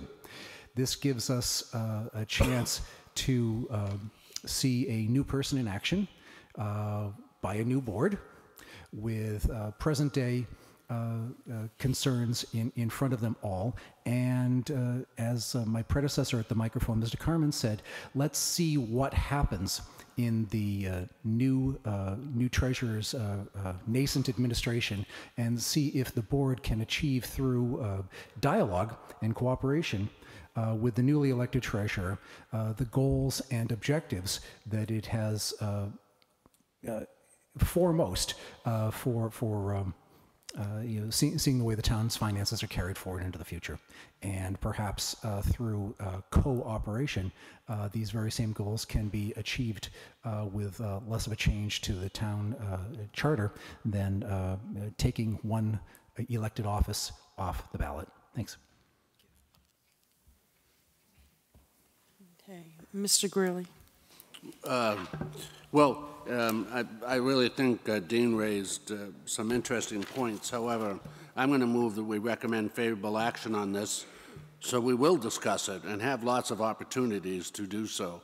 I think it's been studied quite clearly. To me, it has nothing to do with whether people are elected capable. I think the last two have been quite capable as treasurers. But to me, this is about coordinating a financial management, as we've started with the Board of Assessors now, reporting into the manager. But I think we would have great benefit coordinating. I mean, we've seen for years a problem of having different computing systems between departments and stuff. So I think bringing this up to town meeting, and people should be allowed to be passionate if they choose to do so, is something we should do, and some of these issues will be brought up and discussed. So I recommend favorable action. Motion by Mr. Greeley. Is there a second? Second. Seconded by Mr. Dunn. Mr. Dunn? So I believe that we should have moved towards an appointed treasurer model. And I think that the speaker, there were a lot of really good points. I'll get them in order. Bill, when I have been a supporter of this in the past, it wasn't my statement. I would very strongly disagree. Was about competency, and it was about effective governance. And I think that part of what might have sounded like competency, but it isn't. But it is that I think that we can draw from a stronger pool by looking to professionals than by doing it elected. And so, which isn't to. That's part of it. And the second thing is that I think that we can get a lot of, we can perform our finance functions better if we are aligned under a single person, and that is, and I believe that this position should be professional as opposed to political, which is why I think the town manager and his designees should be the person who drive it. We have the, up here we have the pleasure / pain of being the political, but we let the town manager and his people be professional. So that's my reason I support it isn't that I think that we don't get competent treasurers or we can't get competent treasurers, but I think that we can run more efficiently and effectively. That's why I supported it then, and it's why I still support it now.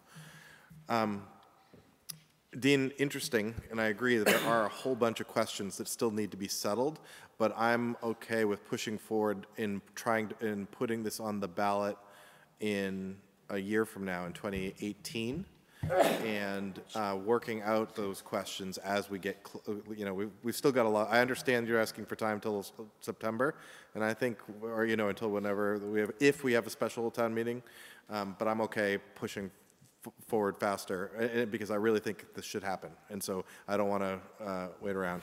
Mr. Ruderman, I'm going to respectfully disagree. I understand that. I understand your argument. I think I do about wanting more elected people, and I definitely believe that elected people should be held to. You don't like what we're doing, then vote us out. I absolutely believe that. But this is again where I think there's a difference between the professional versus the political, and the treasurer does not have, as the town has evolved. The political aspects, like have dropped away, and it really is much more about an execution job, and so that's why in this case I respectfully disagree with you. And Paul, I agree that the last debate was hard, and I really just but I still think it's the right thing for us to do, and I'm hoping that we can come to this, especially because we are at this time of transition, where it can be less about personality, and that may just be fierce optimism on my part, but that's where I am. So for all those reasons, I'm going to support Mr. Greeley's motion. Ditto. And I do want to say that it's been a long road, and I want to get started. I want to put the shovel, break some ground, and get moving. All the points brought up by the speakers before us, I anticipate that will be flushed out as we move along. And I think we really need to start this process. It's been highlighted where this is an opportune time to start that process, as well as further conversations down the road in terms of some staff changes, which is not part of this warrant article.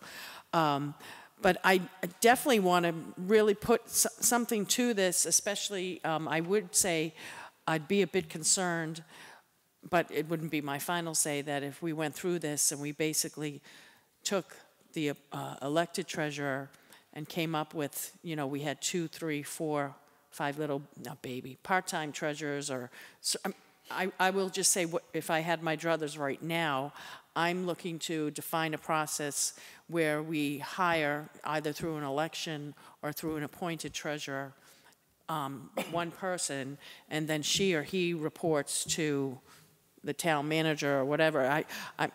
I can be convinced otherwise, but when I hear sort of convolution, capital planning, and the capital planning committee shall have, ultimate say on that, I'm just thinking of not only getting my head around that and selling it to the citizens of the town. I think it really convolutes that particular area, even for citizen involvement, in terms of, I have this thing where I have a question or a concern or whatever, a capital expenditure. I used to go to the treasurer for that or whomever, but now it could possibly be 2, 3, 4, 5 part-time people. That kind of put a big question in my mark, and for a minute there I was thinking of, well, maybe we should move forward on this, but I'm going to stick with where we originally started. That I think we need to start to do this, to have the conversation. I think from what I'm getting from everybody who were on the pro and con side is that everyone's really recognizing this is the opportunity for us to do that, and I think it would be the best environment for us to actually start that process and make it effective. So I agree with Mr. Dunn, and I will be supporting this. Mr. Byrne? Yep, so thank you very much. And back in 2000, the last debate that we had around this, I was pretty involved in it, and it was one of the first, real issues, first committees I was a part of as a member of this board. And I still do believe that there is a need for a professional treasurer. I don't know if I'm necessarily feeling strong enough not to give perhaps Mr. Carmen or whoever the next appointed or next elected treasurer is a year to try to implement some of what we heard tonight. I think having a professional treasurer is it sounds like the direction that he's most likely going in. I am a little bit, not concerned, but I'd be interested in the coordination between the town manager's office and the town treasurer's office. I think that it's, I think it's clear that could be improved, and I think moving forward, that's certainly a conversation, or many conversations that need to take place. If we take the time to until the election happens, I think we can have fairly productive conversations. And if we kind of fight this tooth and nails from right now, I think maybe those relationships could possibly fray, and those conversations become, a little bit more difficult. And so I am pretty torn. I can see this going both ways right now. So I think that it seems like the board is going to be supporting this, and I'm looking forward to the town meeting debate. But I think I am going to vote no action and give Dean the opportunity to kind of work with us and the town staff over the next year. Mr. Carroll? I think obviously I've also supported this. I mean, I see the same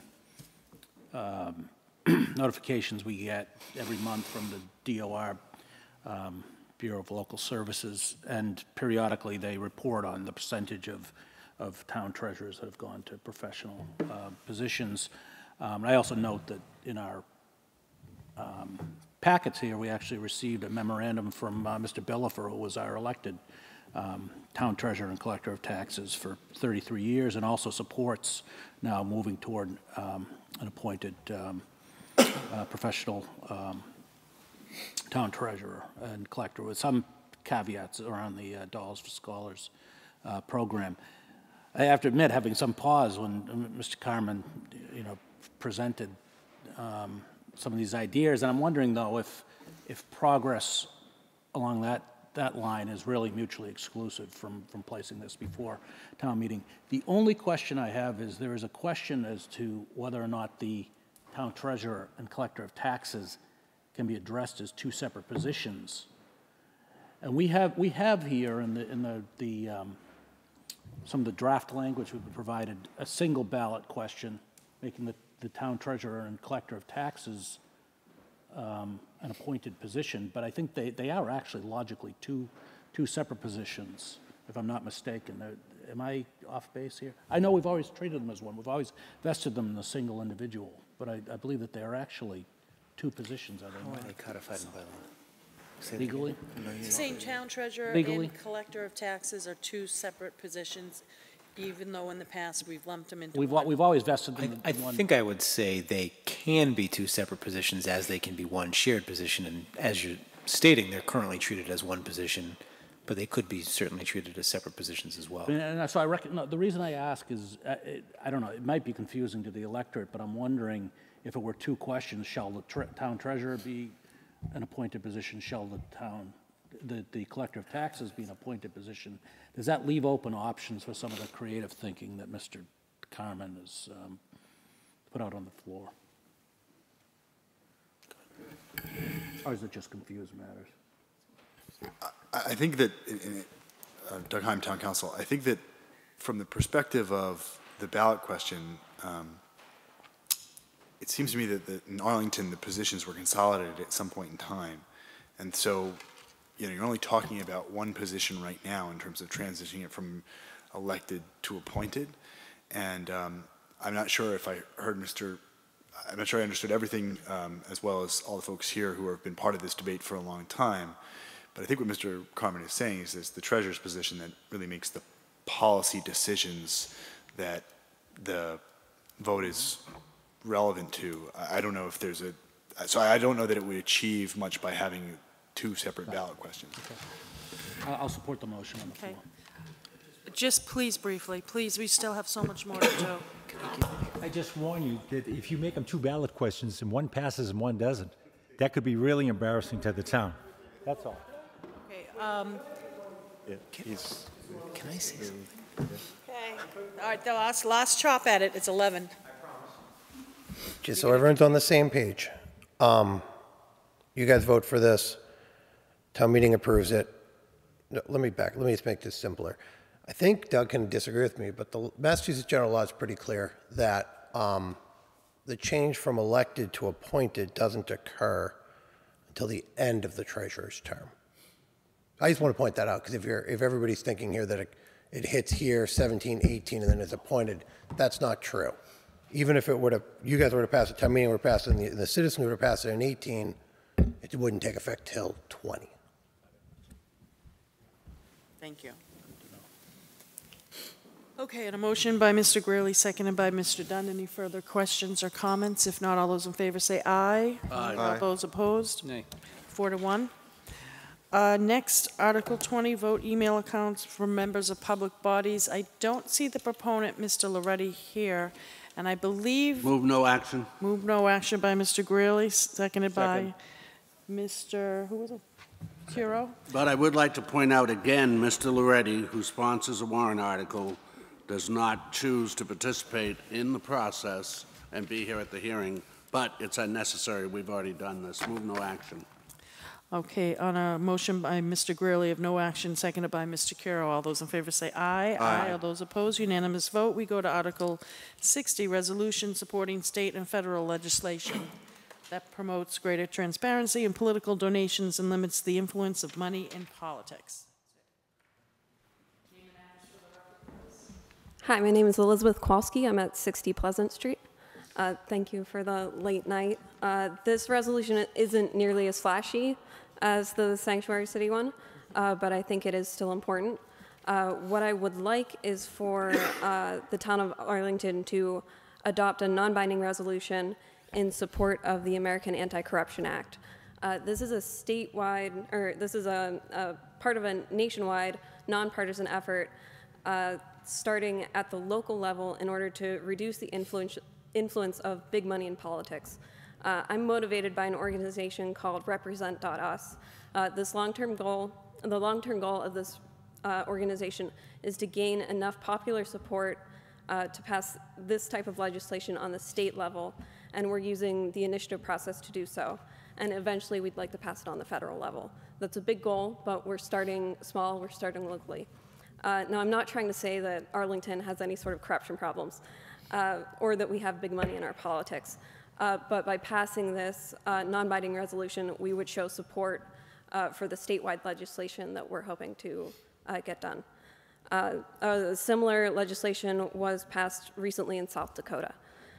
This Anti-Corruption Act has several parts to it that aim to stop conflicts of interest and political bribery, provide transparency for political donations, and fix elections through measures like redistricting to prevent gerrymandering and to provide public funds for campaigns.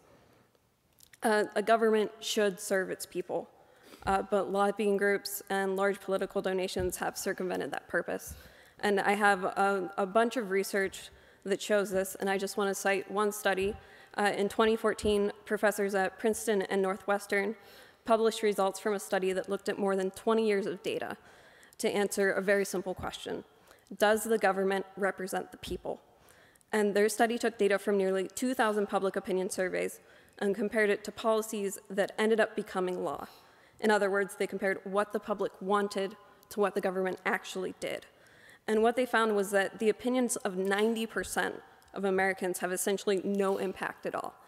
Conversely, they found that the opinions of big money interests do have a substantial impact for that. And I do have a source for that study. So is it possible to completely remove the influence of money in politics? Not likely. But the Anti-Corruption Act is a good step towards better accountability there. And this resolution will be a small step in order to help support that. Mr. Byrne? I have a question where in the resolution it talks about preventing lobbyists from donating to politicians, and but what do you say, even though that those donations are transparent and recorded through the Secretary of State site? So it seems like that, I don't know, if it just might not really fit into the other themes that this resolution is hitting on.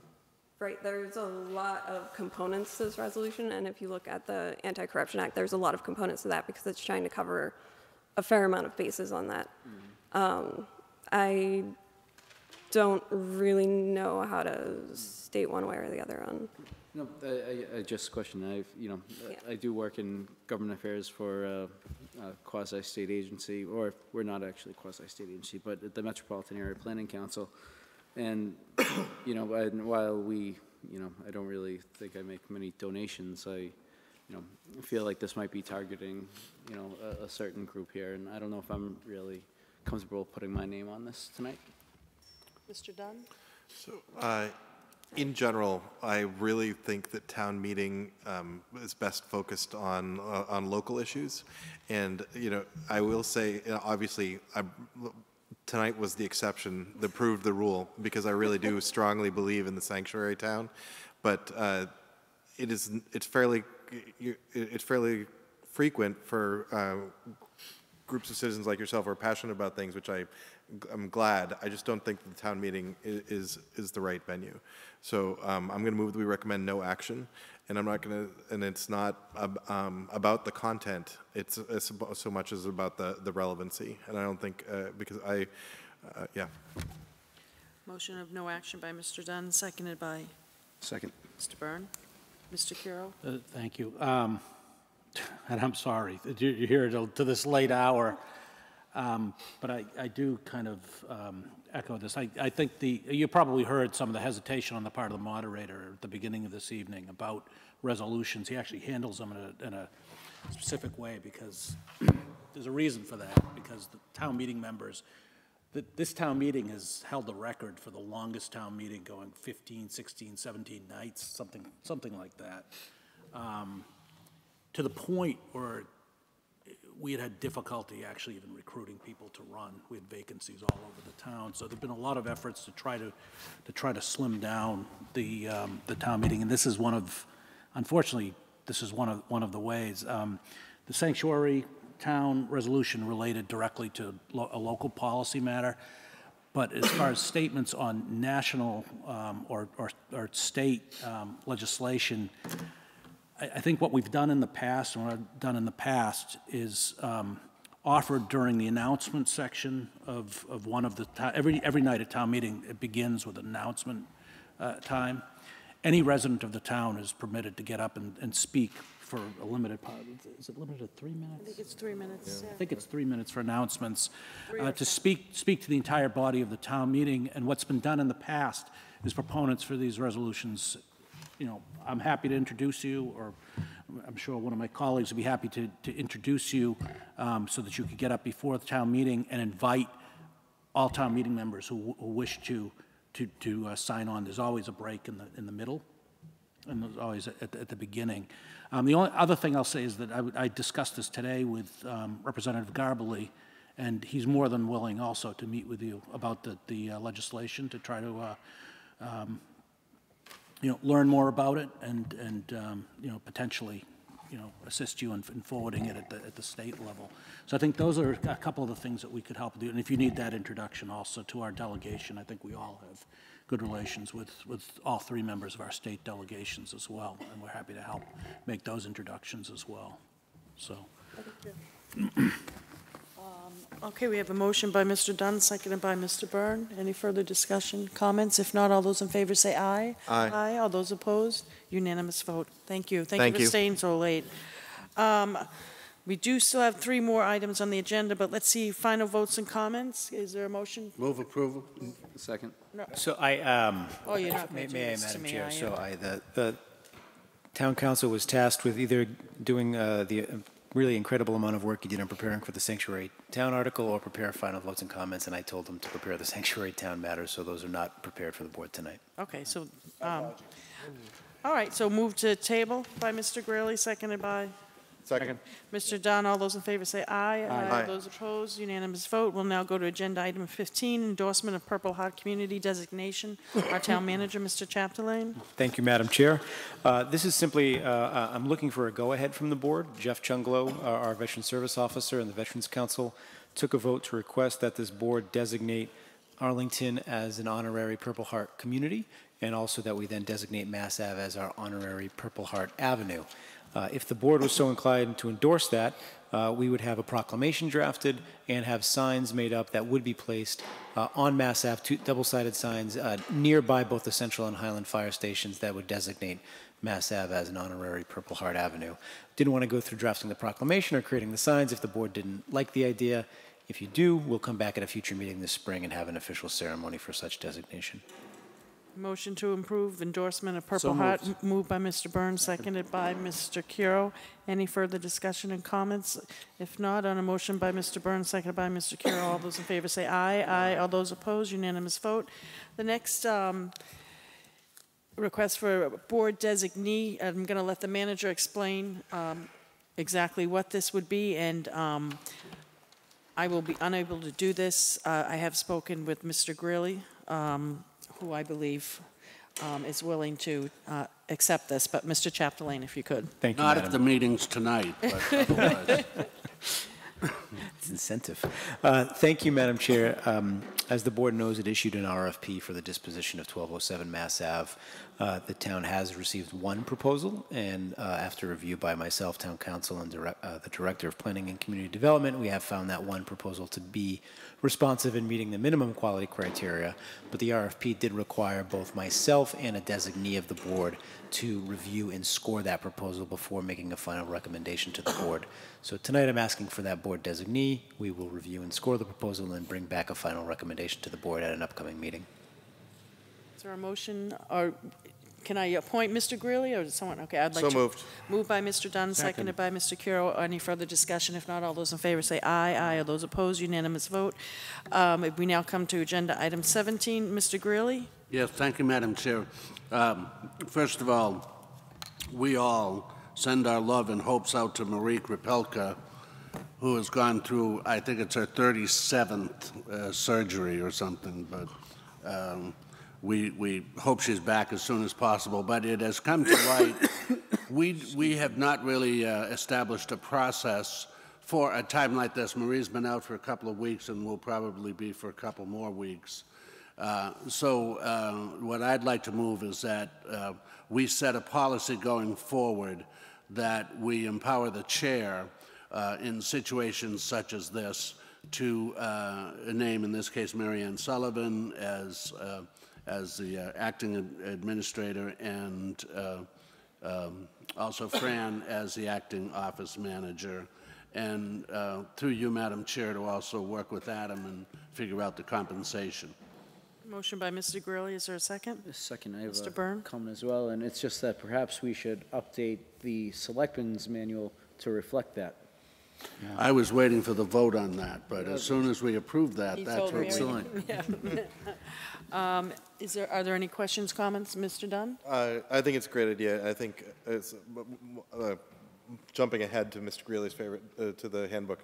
I think we should make sure that it includes notification of the rest of the board and town manager, but in that context, I think absolutely. Absolutely. Okay, on a motion by Mr. Greeley, seconded by Mr. Byrne. All those in favor say aye. Aye. All those opposed, unanimous vote. Correspondence received. Motion to receive by Mr. Byrne. Is there a second? Second. Mr. Curo. Any comments, questions from my colleagues? If not, on a motion by Mr. Byrne, seconded by Mr. Curo. All those in favor say aye. Aye. All those opposed, unanimous vote. Move we suspend new business. So moved. Or second. Unless there's something desperate. Is anybody burning with necessity? Okay, so with that, we'll take a motion to adjourn by Move to adjourn. Mr. Greeley, seconded by Second. Mr. Curo. All those in favor say aye. All those Aye. opposed, unanimous vote. Nay. No, just kidding. Aye.